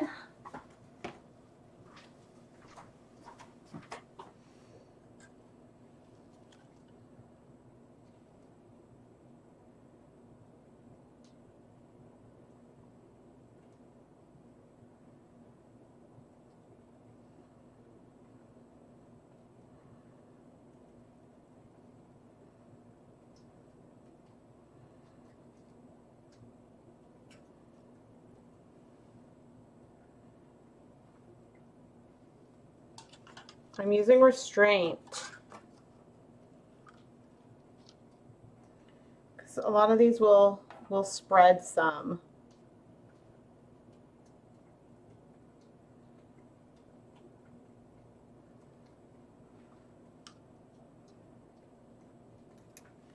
All right, there we go. That's just a little bit more. And so I'm going to move this to the stove and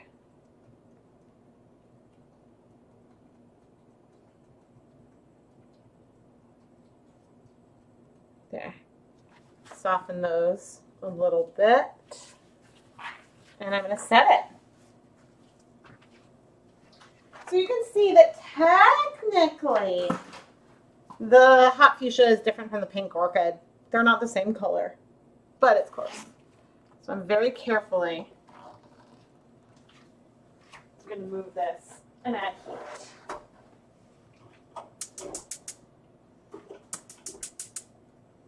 So one perk of doing things cold is that you can have colors spread through your yarn and fiber more.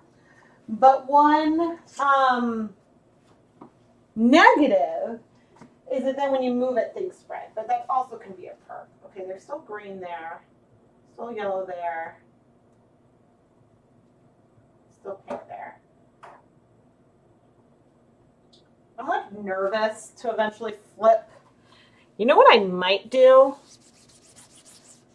I might not flip the silk tonight. I don't know. But let's set up a, I promised you guys a Colvat.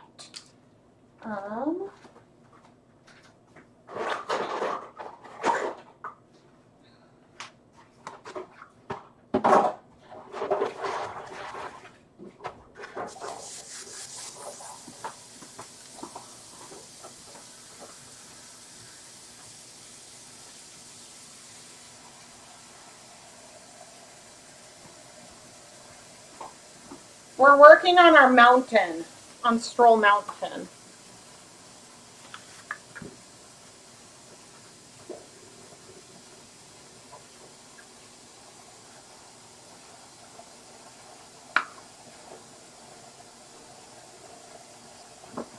So this is not pre-soaked.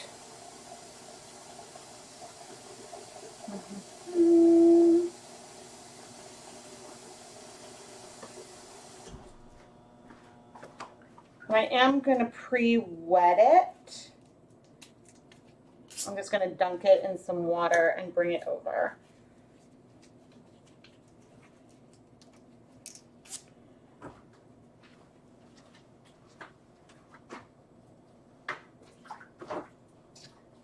Stroll is pretty absorbent, so it does okay without a pre-soak. It depends on what you're absolutely going for, but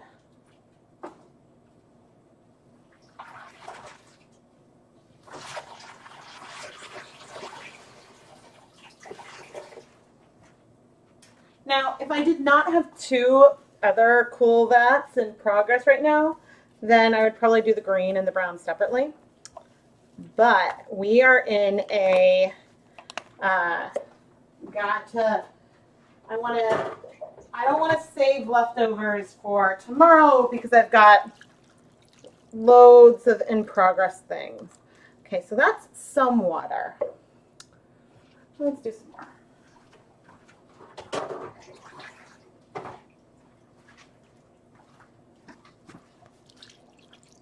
Okay, there is no acid in here yet.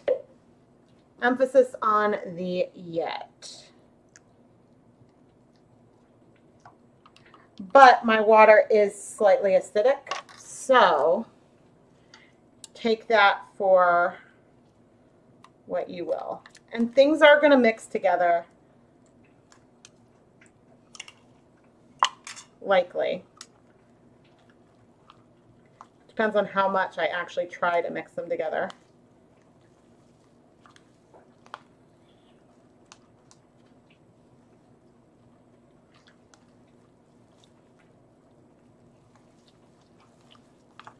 Yeah, I'm going to move things around. Oh my goodness, that's a lot of white. Okay. Things are striking already. We're going to pick up, flip over, This is not nearly as saturated as I expected. Let me turn off the timer. I forget that like I'm sort of able to just tune it out, and lots of people aren't. Okay, let me get a little more water, and I totally can't see from my monitor.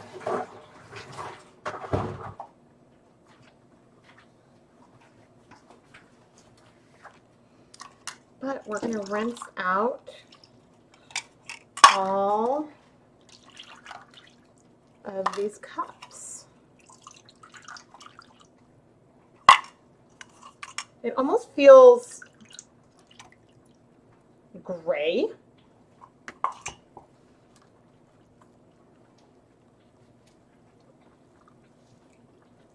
The mixture of the like brown and the green. A lot of it has definitely struck already, but I think that there's something like very earthy about this and fun. Okay, I'm gonna add acid now.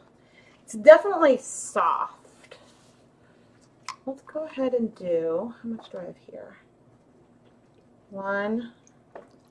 Okay, so probably 2.5.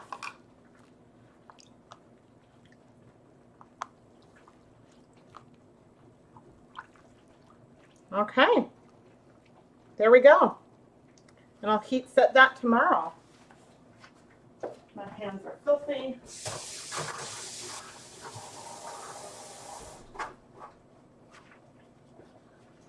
And I have water inside my gloves, which I hate. Occasionally, I've been trying to dry, like, to save them and reuse again. So, like, I'll sort of hang them up to dry so then I can. Gloves are so hard to find right now. It's so expensive. Okay. Oh, our yarn mop with that extra color is looking really awesome. I'm going to set a timer for 15 minutes on that. The silk, I don't know what I'm going to do with this yet. There is absolutely still color that hasn't absorbed. I don't think I moved things enough such that I am going to be okay not flipping and adding more color. But I think that if I decide to flip it and add color in the morning, that is okay. What I want to do is add more vinegar to that though. So I am going to add more acid, even though I know you can't see. There was a time when I had 2 webcams, but I gave one to Keith.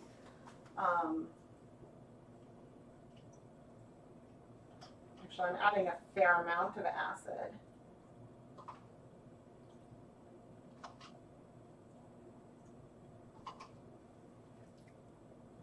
And I'm going to turn off the heat, and then I'm going to just let that sit and be. And the cool batch, eventually I'll come and add like a lid onto it. Ooh, I think on camera you don't see the like olive green color that's at the one end, but it's there, I promise. Ooh, I'm trying to like scooch so I can be back on camera. And I can see what you guys are talking about. You love this one. Okay, let's see. You happy with the, oh, you dyed some Delicious cotton with grape Kool-Aid and it turned out beautiful. Yeah, I'm curious if it broke as well. Oh, it didn't, but it came up more pink than purple. Oh, interesting. Interesting. So you stepped away for a second and the yarn is gone. Yeah, I put it on the stove. Is that black? So no, this one is brown. So the end that's looking a little bluish gray, that's brown, and the other end is green. I'm not sure which green. It looks pretty dark on camera. It's not. It's probably going to end up being fairly medium toned.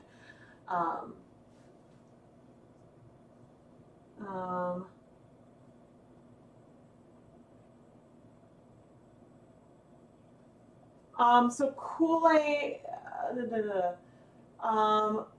I don't, yeah, there's citric acid in Kool-Aid already. Depending on the yarn, you might need more acid. and depending on the pH of your water, and also, well, it depends on how many packets of Kool-Aid that you've used. If you use like 8 packets of Kool-Aid, then you probably don't need any more acid. But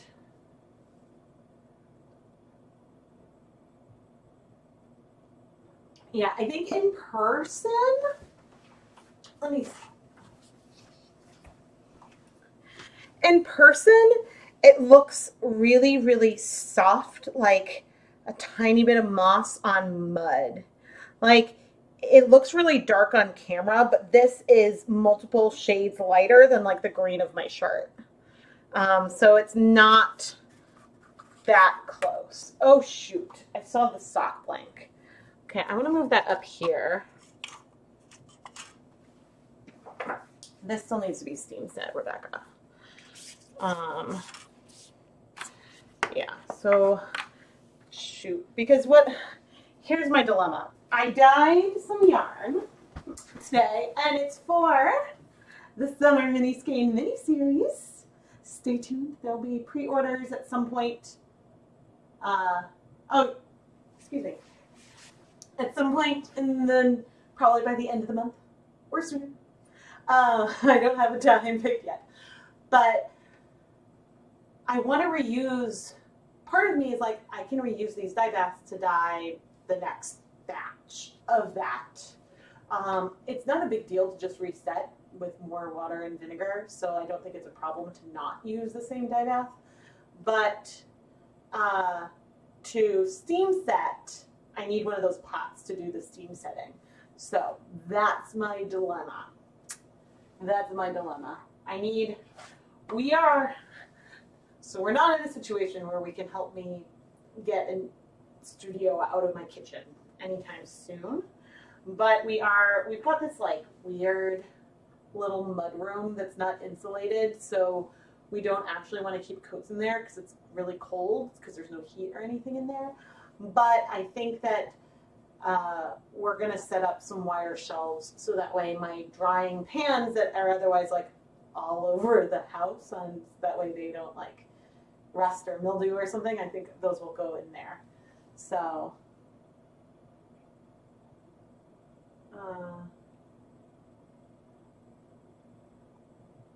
what if the bunny turned blue from eating indigo plants? Oh, funny.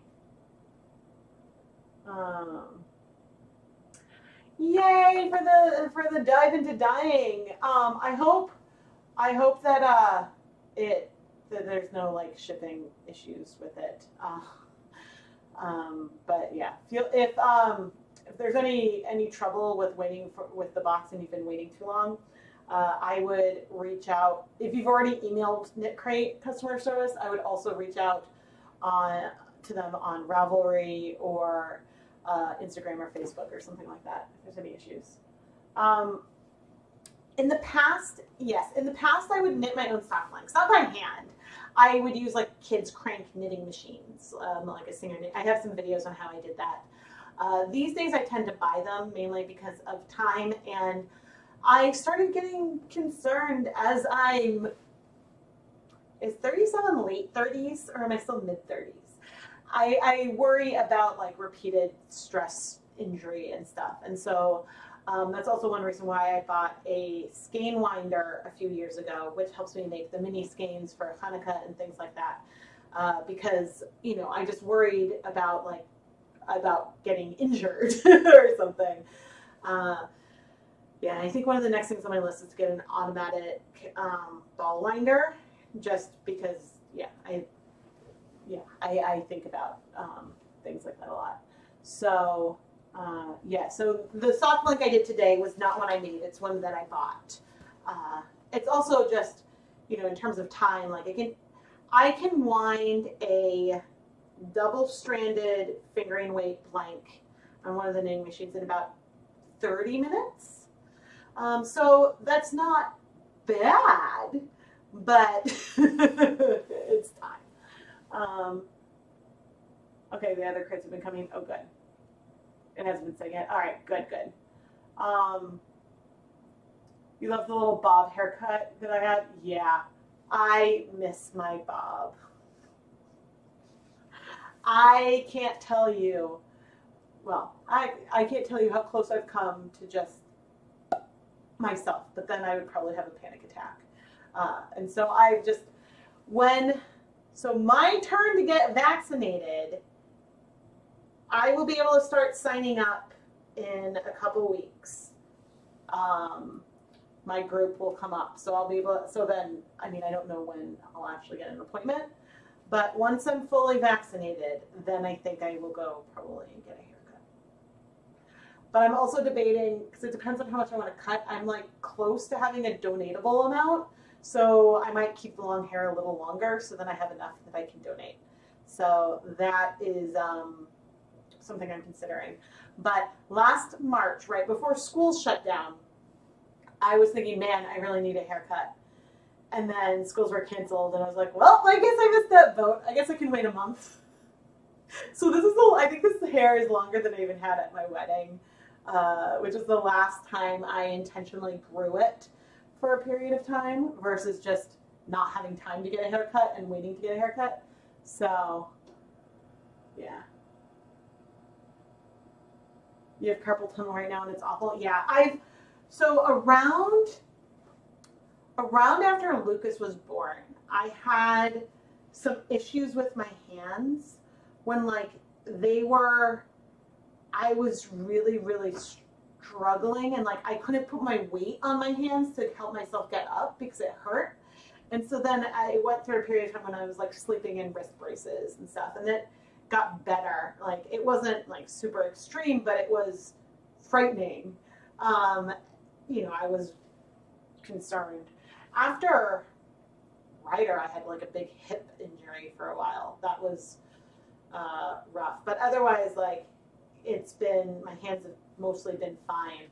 My mom has some really bad hand injuries stemming from a car accident. So I'm just always like thinking like, okay, what are things that I do that then make me feel sore later? Let's be careful and not like overdo it.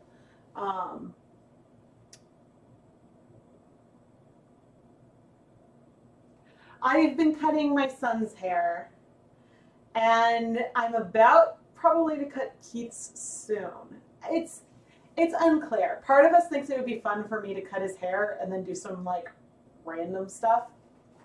Keith's hair is like here right now. It's pretty long. He also hasn't had it cut in a little over a year. He last had it cut the January before. He'd been keeping it a little bit long lately, but it's really long right now. He looks very much like a rock star, kind of like long hair. It suits him a lot, but he's like, how do you deal with having hair in your face when you wake up in the morning? So we'll probably cut it. And so, yeah, it's unclear if he's going to want me to do it, which worst case scenario, then we just get the clippers. But yeah, so we'll see.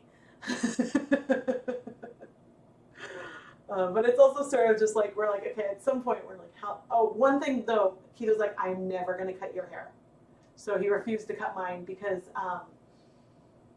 I've gone through periods where like I had a series of bad haircuts in a row where like things were like really uneven, and so then I got like really anxious before haircuts, and then by the time I had kids I didn't really care as much anymore, so I'm pretty much over that. But he's like, he doesn't want to cause a freak out or a panic. You like long hair, Rebecca? Well, so today it's really pretty. Like the waves are really nice today, and today I'm like, ooh, it's great. But I just, it's just in my way a lot, and I like, it's easier for me to manage and have it in a way that I like when it's shorter. So Massachusetts, woo! I would love to hook a knitting machine up to a bike pedal. I saw someone share on Facebook the other day a like ball winder that was hooked up to pedals. I would love that. I would love that. So we do have a 3D printer, but I don't know. That might be a little more than we can print. But yeah, I will start thinking about like the schedule coming up and seeing if there's a time when I can do like let's mix all my or not, maybe not all, but a lot of my acid dyes together. So maybe I won't go and pull out like the greener shades and all the jacquard. Although I do have a complete collection of jacquard acid dyes. Although I may have used some up. I don't know. I have used all 40 jacquard acid dyes on one skein. That's a skein that I kept. I'm obsessed with it. When I was opening all the containers, I took there were like little metal covers on the lids, and I took it and I put them on a skein of yarn, and that was really, really fun. When are we going to see the yarn? Well, the yarn that's hot on the stove, I'm not going to pull over. The yarn from this, I will be including some of the pictures I took of the stream in a couple weeks. I'll have that there.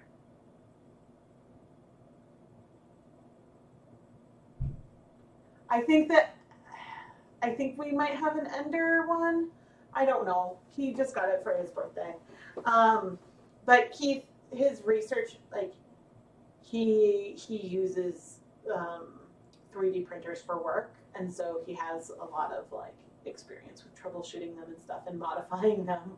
So so that's a reason why he wanted one at home, because he has yeah, he uses them for his research. Yeah, so I like, as long as I can put my hair back with a bobby pin and just get it out of my face, then I'm fine. I like the long that it is now better than when it's, so I like it above the shoulders. When it's like just like hitting the shoulders, I get really annoyed with it. So it's past that part, but it's heavy and yeah. But I can sort of like, and the ends are like, I mean, I rarely use heat or anything, but the ends need attention, so. Yeah, I was thinking that Keith could print me bobbins.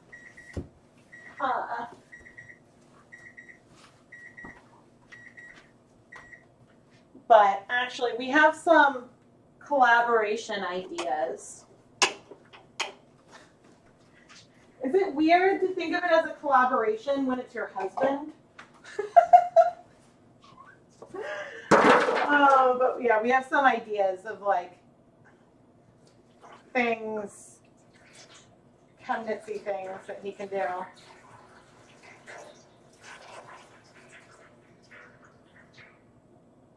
Okay, I'm going to show you all.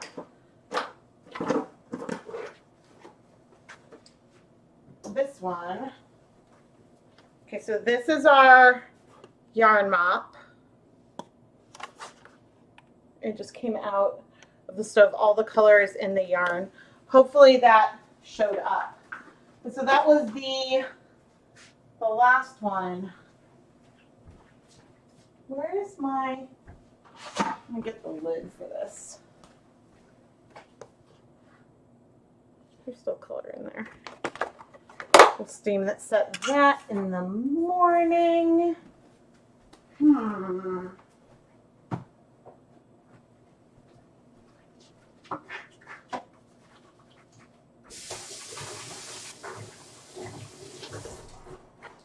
I'm going to check, I have the heat off on the silk. The greens have cleared. The brown has cleared, but the pinks have not. And so that's why I don't want to flip it yet, because I want to give those pinks a chance. And so that's why I think I'll let it cool. And then flip and reheat and add more color tomorrow, and I'll film that. Wait, what bugs you?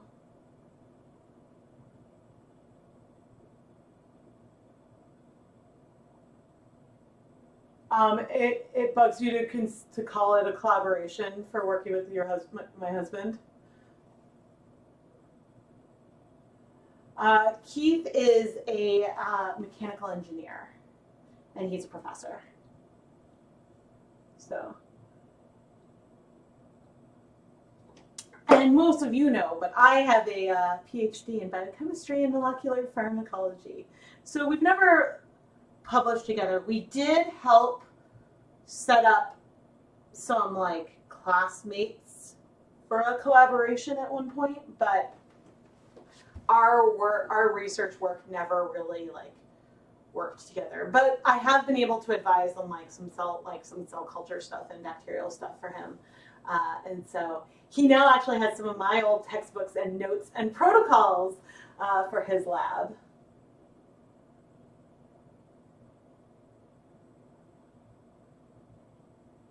Wait, radioactive. Wait, what did I say? Radioactive. Oh, I see the question from up above. I missed that. It got buried under the pink. As someone with a science background, does the radioactive green bother you? I mean, like, I think not really, because when I think of that, I think of the like cartoony like thing. It doesn't.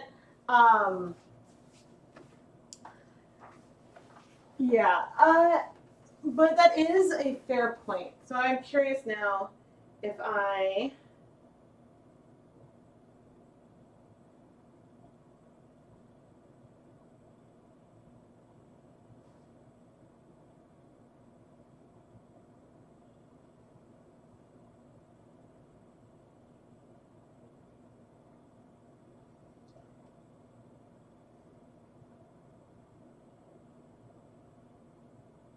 Yeah, I mean, I think that just because, oh, the color looks weird. I think just because it's like representative of the color that you see like that, but not that like it's the color that like, I didn't do a lot of stuff in the hot lab. I did very little, but some like, I don't know, this is why like, some of the stuff from lab is like why like I won't use my food microwave or refrigerator with things that aren't food. I'm very like, once it's dye, it's dye. You like the scientist me pondering what they did to the dyeable cotton? Yeah.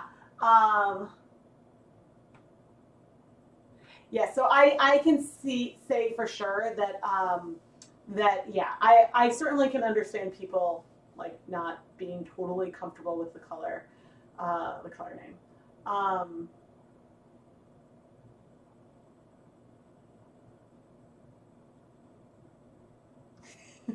So yeah, I missed that.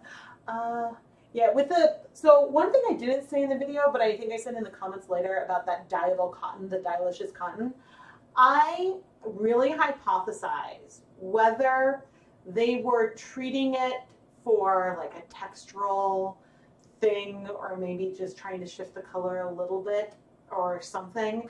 And then a side effect that later when they went and dyed it, they realized that this picked up pigment a lot more than something else. Because I have trouble seeing why someone might try to do this.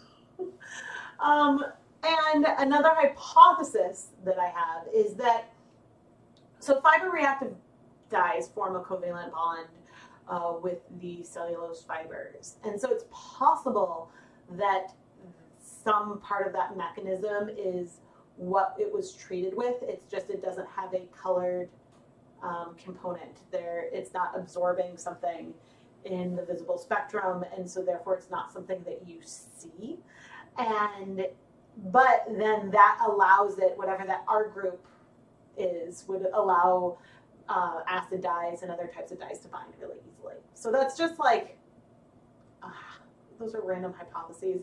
I have no idea why they would do this when, yes, you might need a lot of dye and fiber reactive dyes might have their quirks, but they work. So it's not like it was undyeable before. So anyway. Oh, you found a wireless camera? Oh, that's great. That's great.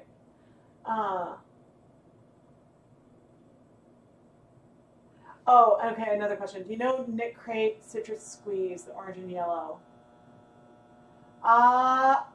I don't remember if that's one that I received, but long sections of dye, stripes of blank. That sounds really pretty. That sounds really pretty. Does repeated use of a dye bath change the pH of the water? Do dyes use the vinegar, or can you use it indefinitely? So I'm not, again, there's a question about what's getting protonated, and so then what pH do you need? I mean, in theory, if you just keep at, like, when you add more yarn that was pre-soaked in water and more dye that has been dissolved in water, technically you are diluting your acid a little bit, which is raising the pH a little bit, slightly. So in theory, I have used the same dye bath over and over and over and over without a lot of issue. But at some point I do need to add more water and acid, because the volume, either whether it's heat or just adding dry yarn and soaking it up, the volume goes down. So so definitely, maybe not necessarily, but a long time, yes, a very long time. Okay, there's some.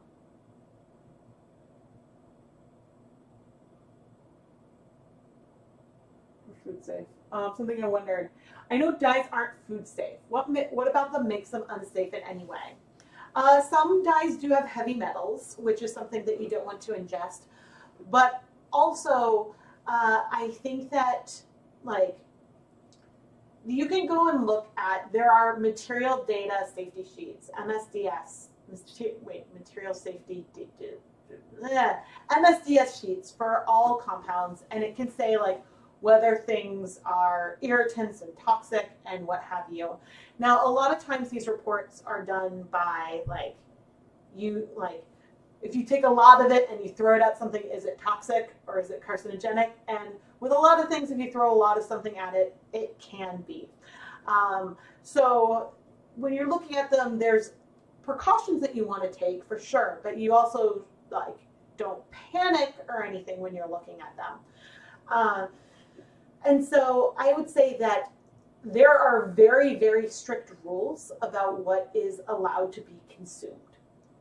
Never consume anything like any acid dyes. But I think that because a lot of times there may not have been testing about certain things, and, like, some of it is because things are known that they can be harmful if you ingest them, and some of it is there's an overabundance of caution that you should take. And so, you know, you don't want to be ingesting heavy metals. And, like, when it comes to even food coloring, there's food coloring in Europe that's not approved in the US for consumption. And some food coloring that is available in the United States is not approved in Europe for consumption, and so it isn't available there. And so, to some extent, there's some variety of what different people consider safe.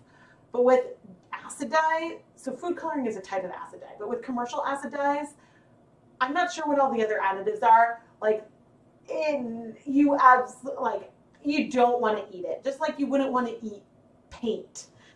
You know, like, it's just not something that, like, and not that anyone would ever, like, try to eat it, but you don't want to accidentally ingest it. And so that's why, like, I'm, like, with even the spoons and the pans, I make sure they all look super different, especially since I do convert my kitchen from a dye kitchen back into a food kitchen. You can see I protect my work surface. I do wash and dye pans and yarn in the sink, but I rinse down the sink, and all of our food dishes then go through the dishwasher. So there's extra rinsing there.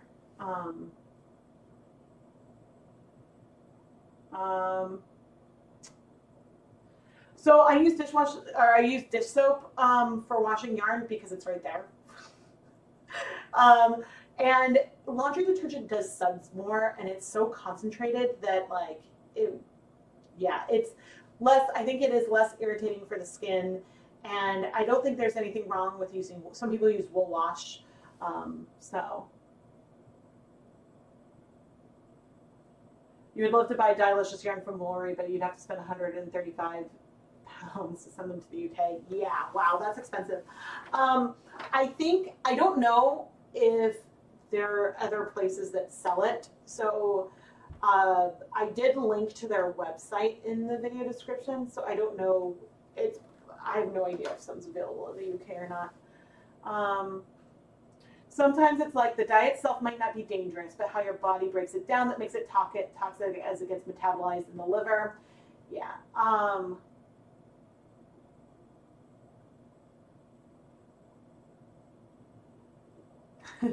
Yeah, so there's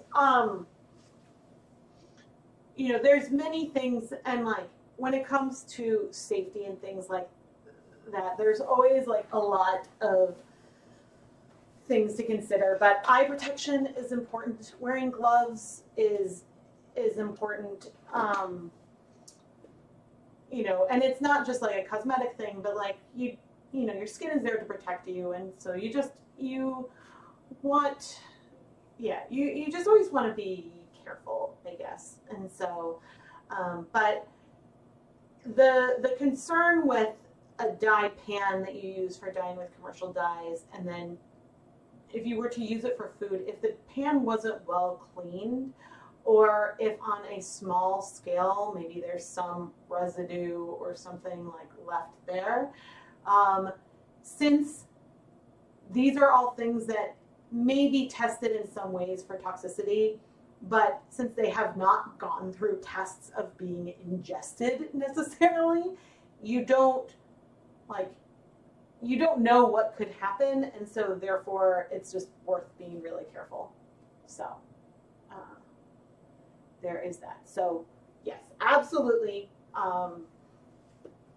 I just recommend using different things, and some people have different comfort levels when it comes to things. Some people don't want to dye in their kitchen at all, and I feel okay doing that because I also look at the recommendations from dye manufacturers, and if they're saying like, hey, use this in your washing machine, then they are saying that you can use it in your home. And so those are recommendations that I take. But I am dreaming about getting out of my kitchen and into a ChemKnits kitchen. That is a dream of mine, to like set up an actual like filming and dyeing space that is that I don't have to convert back and forth.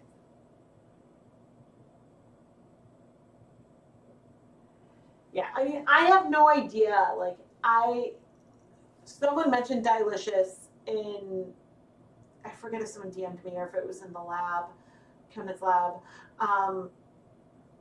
And so then I went and bought some because I was like, this sounds amazing. But yeah, I have no idea how widespread it was because I hadn't even heard of it. Soap makers take similar precautions too, and they're working with, sodium hydroxide. Yeah. So like vinegar is not very dangerous, especially when you're getting it like in food grade and stuff.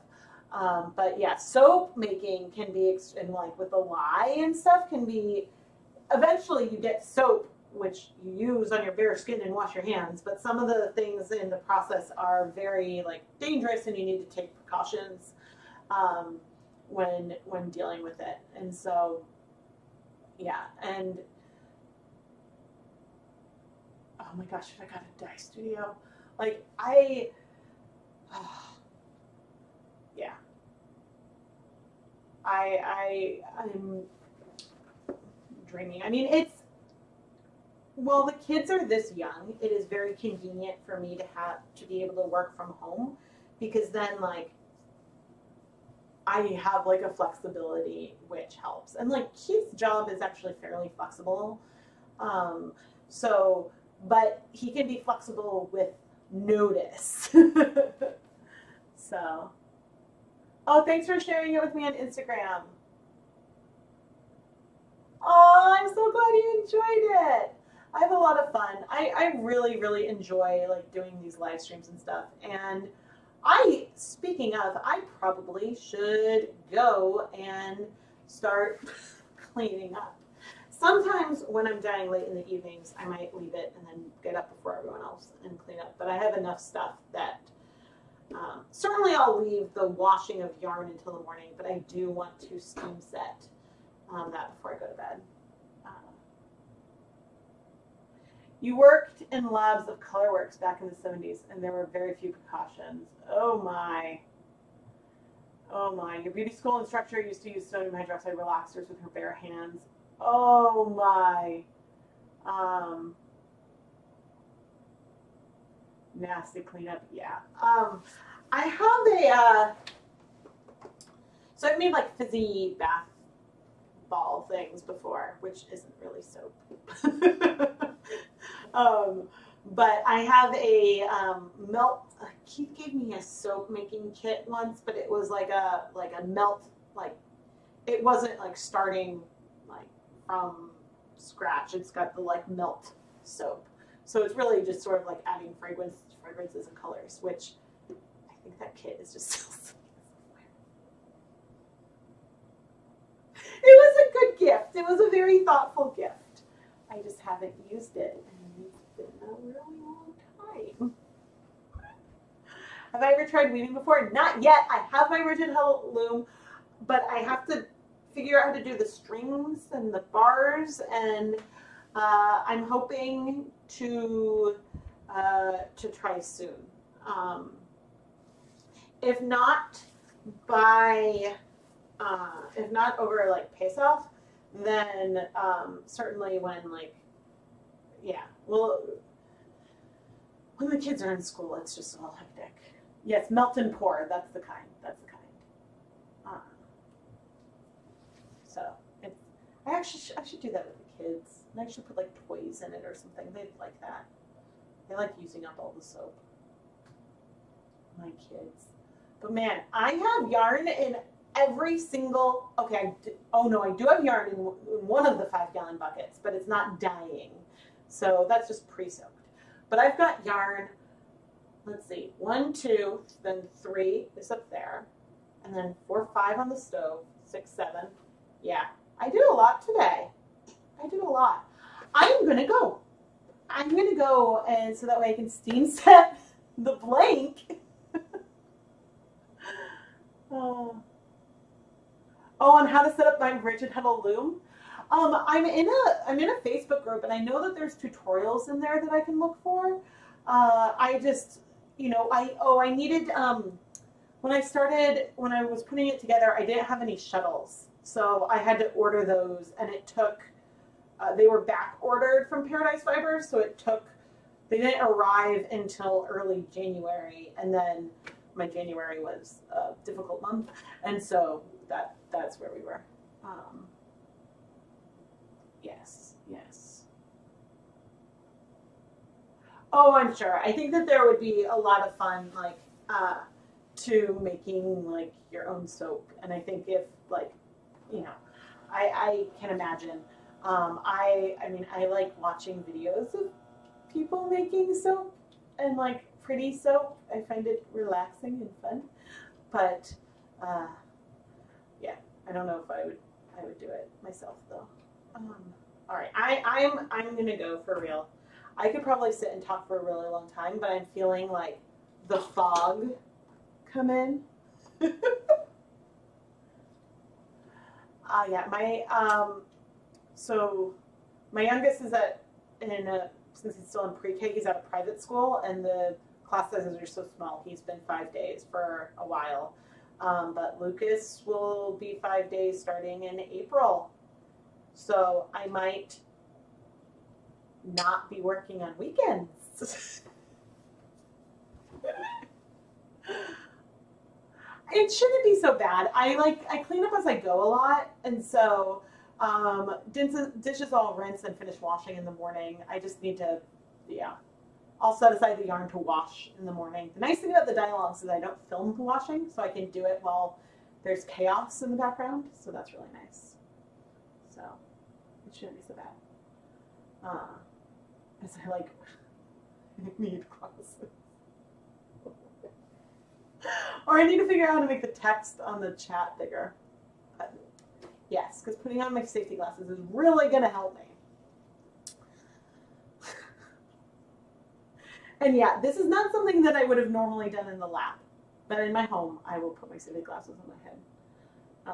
Thank you all so much for joining me and hanging out, and I really hope, I'm really nervous about that pink on the silk. But we'll see how it is. And hey, if I don't like it, and if no one likes it, then, as I say, I can always over dye it. And someone asked me how often I actually over dye yarn, and not very often. So, yeah. Although maybe sometime I should do a video where like I go through my shop and I pull skeins to over dye. That would be fun. That would be really fun. All right. Thank you all so much for watching and tuning in. And again, please subscribe, like, turn on notifications, all of that jazz. And if you would like to dye along with me with our beautiful hummingbird, and I gestured in the right direction this time, please share your pictures with me on Facebook. Look for this photo. It's facebook.com/ChemKnits. And just reply with a photo comment to this picture. You can reply with many photo comments, and I'll pull a bunch. You can also submit your photos on Instagram using the hashtag ChemKnitsDyeAlong. And again, I will pull. If you're going to dye yarn from a previous month, please just mention that, like, oh, this was from January or something, if it's more recent, so that way, like, I can easily tell. Because sometimes people use the hashtag and I'm like, it doesn't look like that was necessarily inspired by the photo, so sometimes I'm not entirely sure. But so including the month in the comments helps. And yeah, thanks for dyeing along with me. And I cannot wait to see what you've all created. Good night, everyone. Bye.